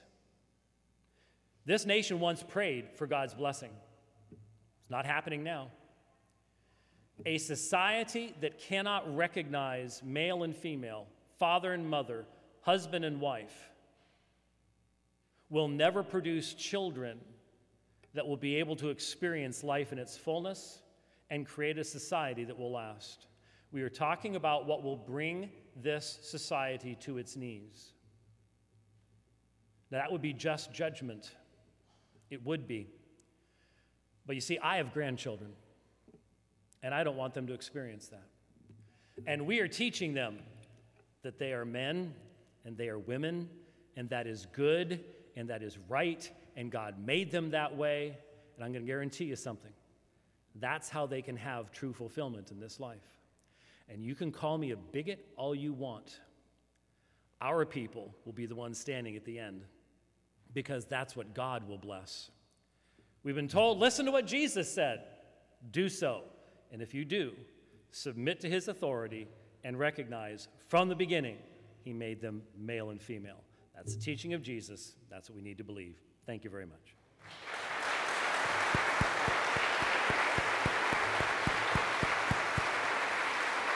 I'll give you the times again. Okay. I'll give you the times again when you hit start.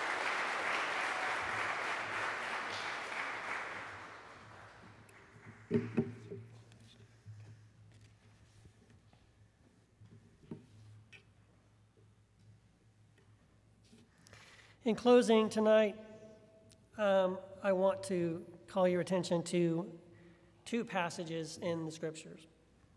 One is in the book of Acts, where, as I mentioned earlier, we read that the first non-Jewish convert to the Jesus movement was baptized into the faith by Philip. And this man was an Ethiopian eunuch.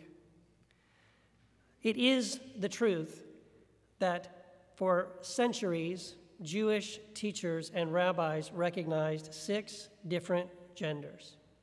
As I said earlier, if you would like to see an exhaustive study of that and the names of all those 6 genders in Hebrew, please let me know and I can provide those.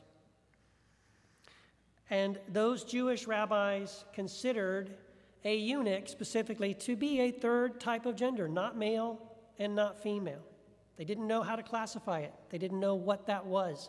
They only knew that some people were born that way. And as this Ethiopian eunuch is reading the scroll of Isaiah, Philip comes alongside him and they converse. Philip explains the meaning of the passage he's reading in Isaiah. And then the eunuch asks him a question. What prevents me from being baptized? And I wonder what our answer to that question might be today, to the eunuchs of our day, the non-heterosexual, the non-binary, gay, lesbian, queer, trans, intersex person, who would ask us if they are welcome to be baptized, to sit beside you in the pew, to serve alongside you in Sunday school, or to lead worship on the stage, or even to serve on staff at your church. What prevents me? Philip's answer was nothing. But today, the answer from many of us is sadly that what prevents them is us. We are the ones who prevent them from being accepted, baptized, welcome. And secondly, also in the book of Acts, I want to call your attention to something quite astounding that happened in Acts 10:28. You probably know the story if you know the scriptures. Peter is praying on the rooftop of a friend. And as he's praying, the Spirit of God shows him 3 times a sheet being lowered from heaven, filled with unclean animals. And God's voice says to him, "Rise, Peter, kill and eat." Now keep in mind, Peter's initial responses are to refuse. Why? Because he knows it is written in the scriptures, do not eat these unclean animals. And so that's his response. He cannot do such a thing, because to do so would go completely against the clear spoken word of God in Scripture in Leviticus chapter 11, the very same book that we're using today to say no to the people who are not like us. Peter had a choice. He could cling to the Scriptures, as Dr. White says, and he could say, "It is written, no, I will not," which he did the first 2 times. Or he could listen to the voice of the Spirit. He could have the mind of Christ and realize something beautiful and profound. And this is what Peter says. This is how Peter expresses the lesson that he learned in that moment. He says in Acts 10:28, "God has shown me that I should never call any person unholy or unclean." Now, it took Peter 3 times. You might say, "Well, Peter, come on, 3 times." But I believe the Christian church has been wrestling with this same question for much, much longer. God has shown me that I should not call any person unholy or unclean. That means no one is excluded, not gay, not transgender, not atheists, Democrats, pro-choice, Black Lives Matter, Marxist, anywhere, anytime, anyone, for any reason.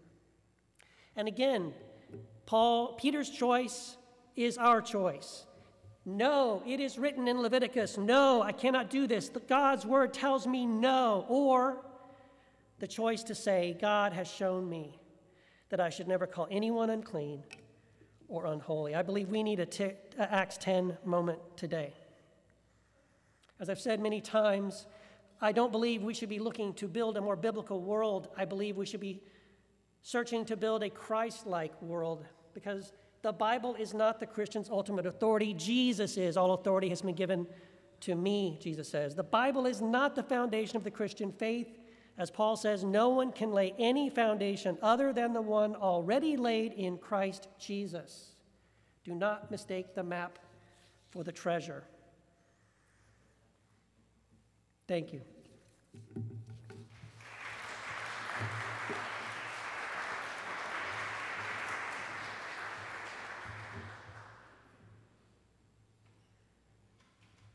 Thank you so much for your patience. I know it's been already a long night and a lot to ponder. I want to get through as many questions as I can, but I know y'all want to visit with our speakers and they can't be here all night. So I'll ask as many as I can, quickly as I can.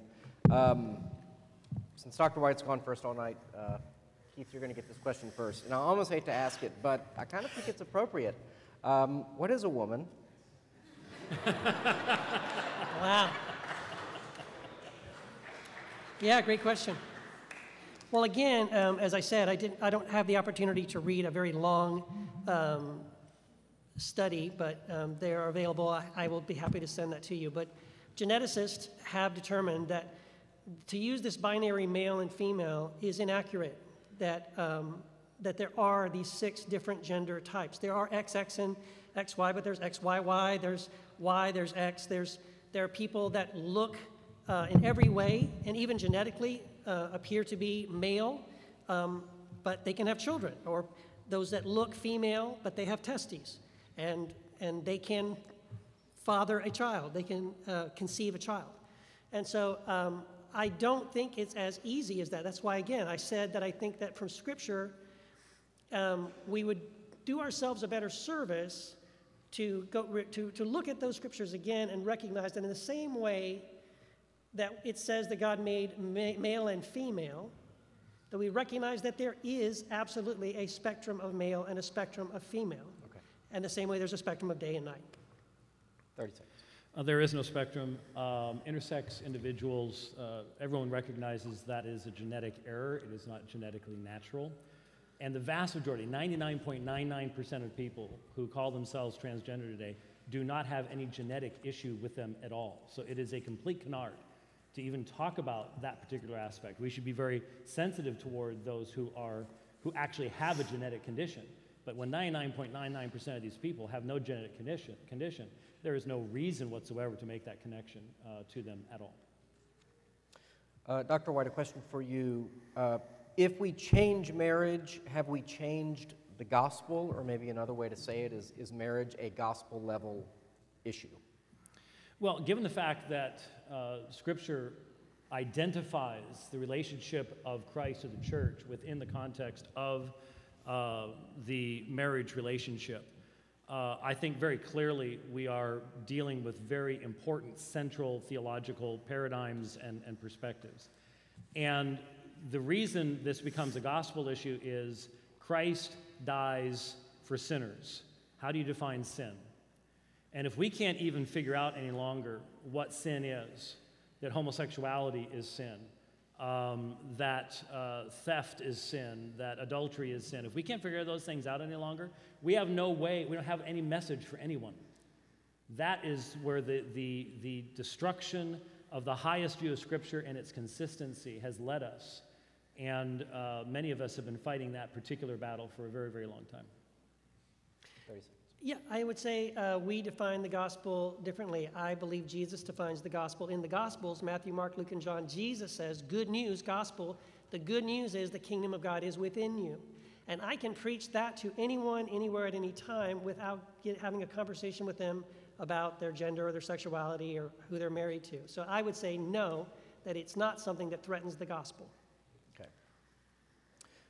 For you, Mr. Giles, in Orthodox Christianity, the husband represents Christ, the wife represents the church. Why should a same-sex union value marriage in light of Christ and the church's representation of fidelity? There were a number of questions about Yes. the bride of Christ. How long do I have? 1 minute.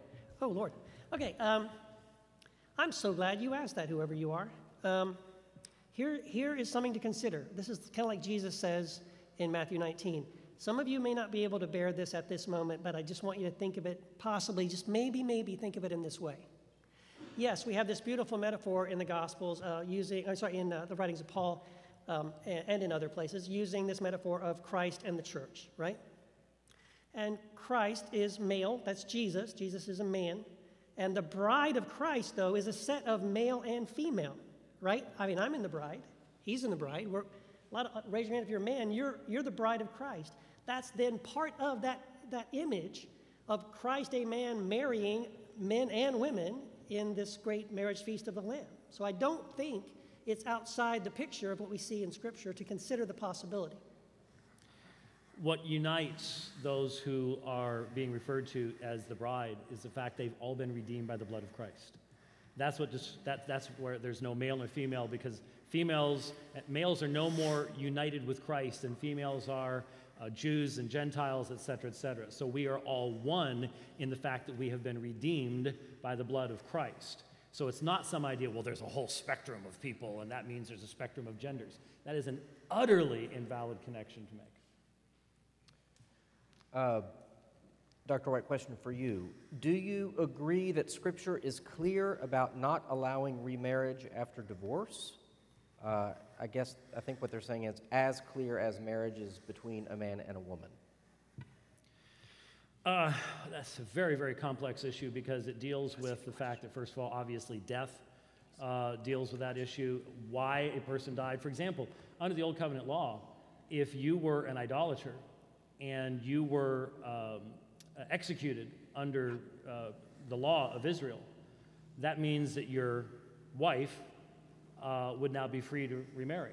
So that would be a de facto divorce.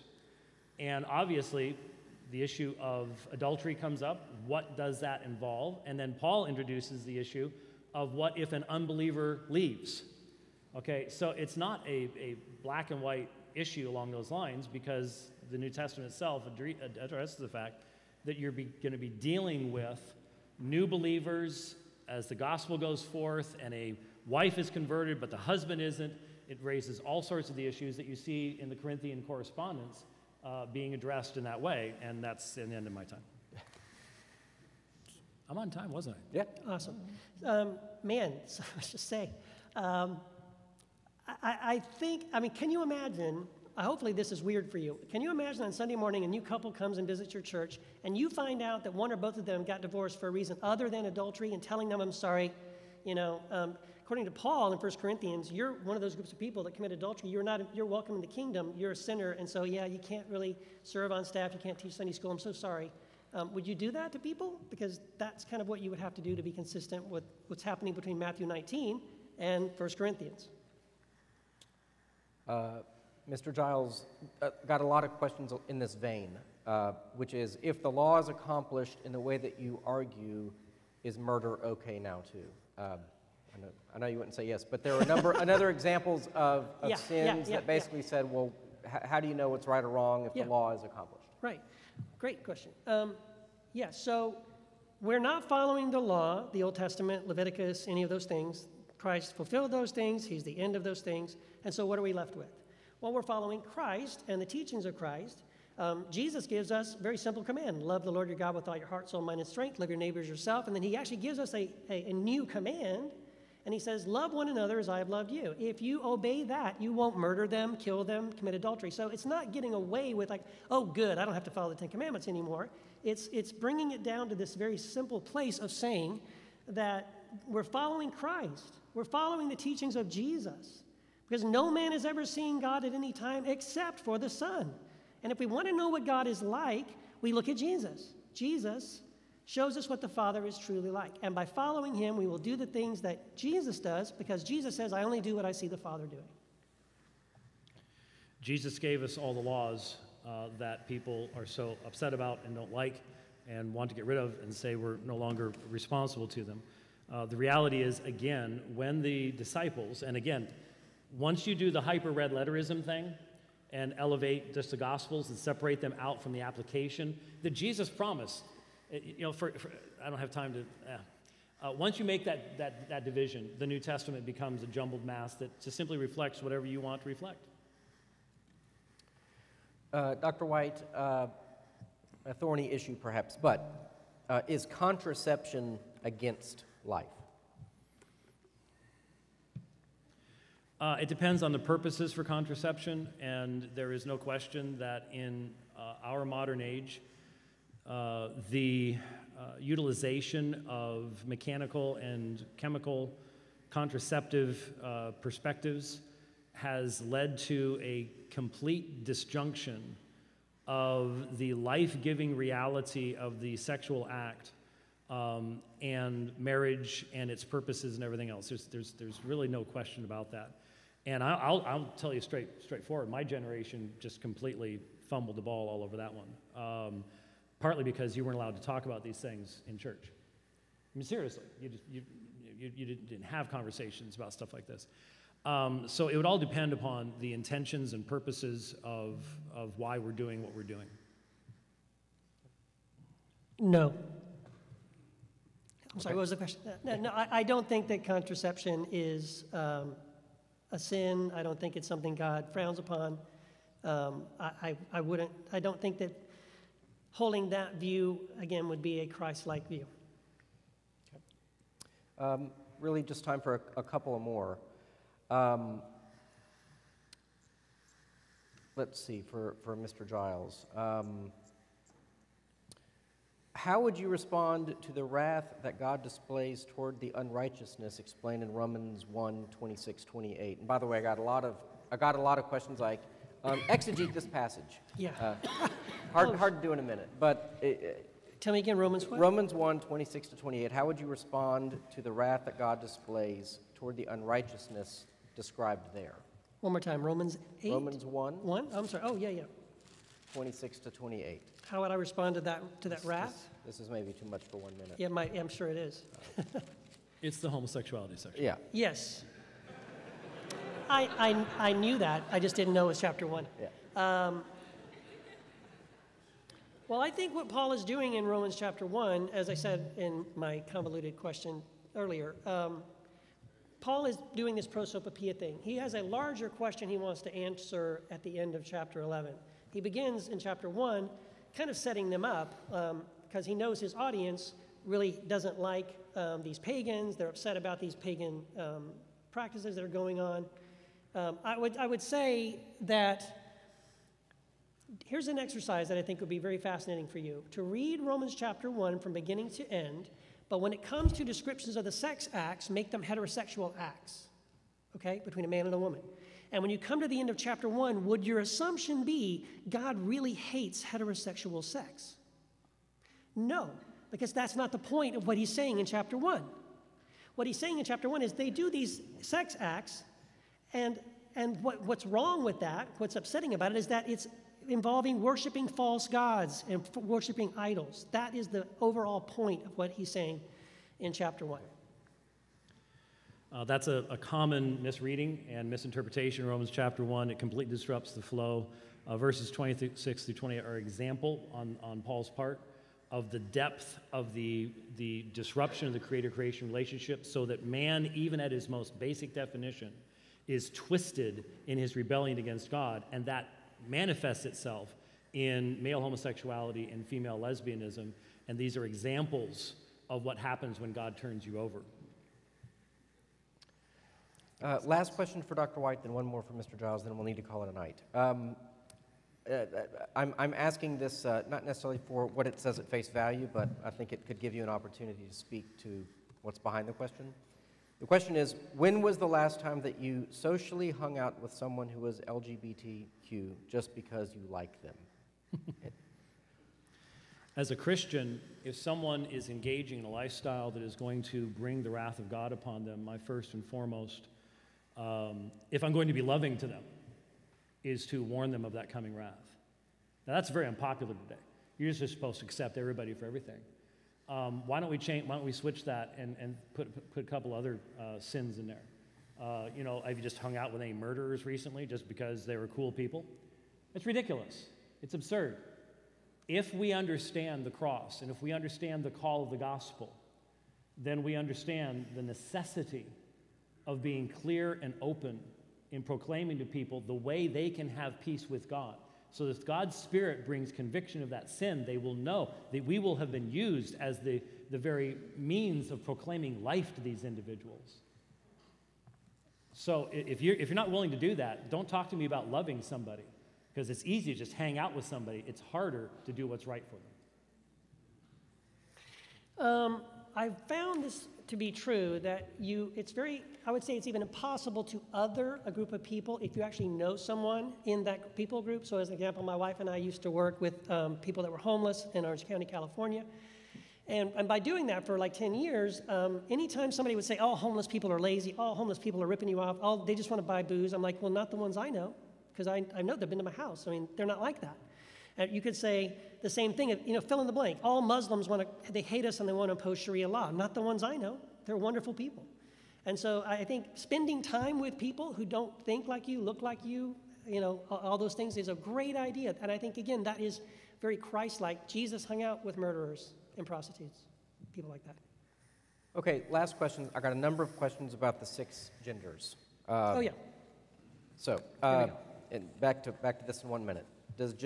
Does genetics or science refer to 6 genders for all animals, or is this only for humans? And if all animals, why were only 2, or why were animals taken onto the ark 2 by, Yeah, male and I female, know what that sort of thing? Yeah. So I think that would suffice. Well, they're only taken 2 by 2 if you read a certain chapter, but if you go ahead and read another chapter, there's more than 2 by 2. What I was talking about, the research I was talking about, was a very lengthy post from someone who is a geneticist who was walking through all those different things about X, X, X, Y, X, Y, Y, Y, X, all these different things, and what they see and observe, and he used these examples of the 6 different genders, and so that's what I was quoting. And then it just kind of blew my mind. I found that, and then someone sent me information about from the Jewish perspective, that Jewish people have recognized, Jewish rabbis have recognized in their writings 6 different genders as well. And I thought, whoa, that is pretty crazy. So I don't know if this gender thing maps over to chickens and ducks and cows, but I don't think it's relevant to our conversation. For human beings, genetically, yes, there are 6 different genders. I think you're right. It is pretty crazy. I reject it completely. I was Department of Fellow Anatomy and Physiology. I do not believe. Let's put it this way. I think you need to be careful what you read on the internet. I'll send it to you. And it's more than one source. I didn't just read one guy posting something. There were dozens of sources that told us that masks were going to save our lives too, and they were wrong as well. So, I'm alive. I didn't die. All right. We'll have the COVID debate next time, perhaps. I know it's getting late. I want to thank you for your time. Please give our speakers one more round of applause.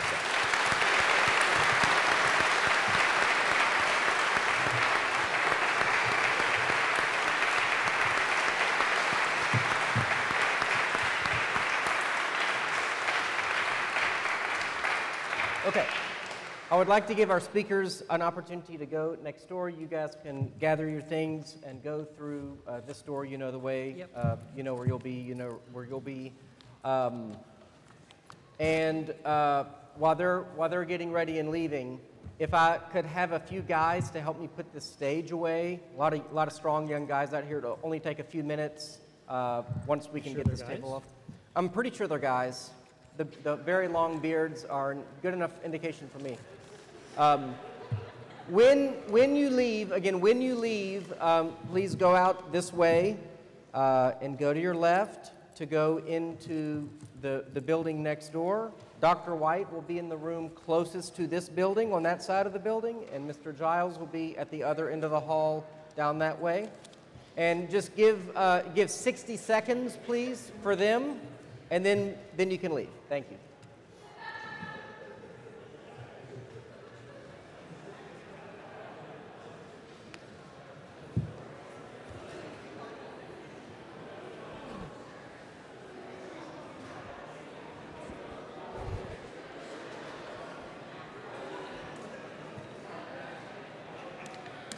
Oh man, okay.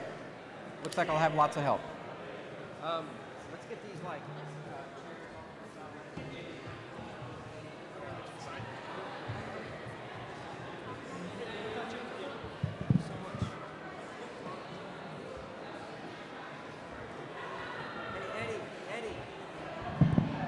Eddie, turn off the sound.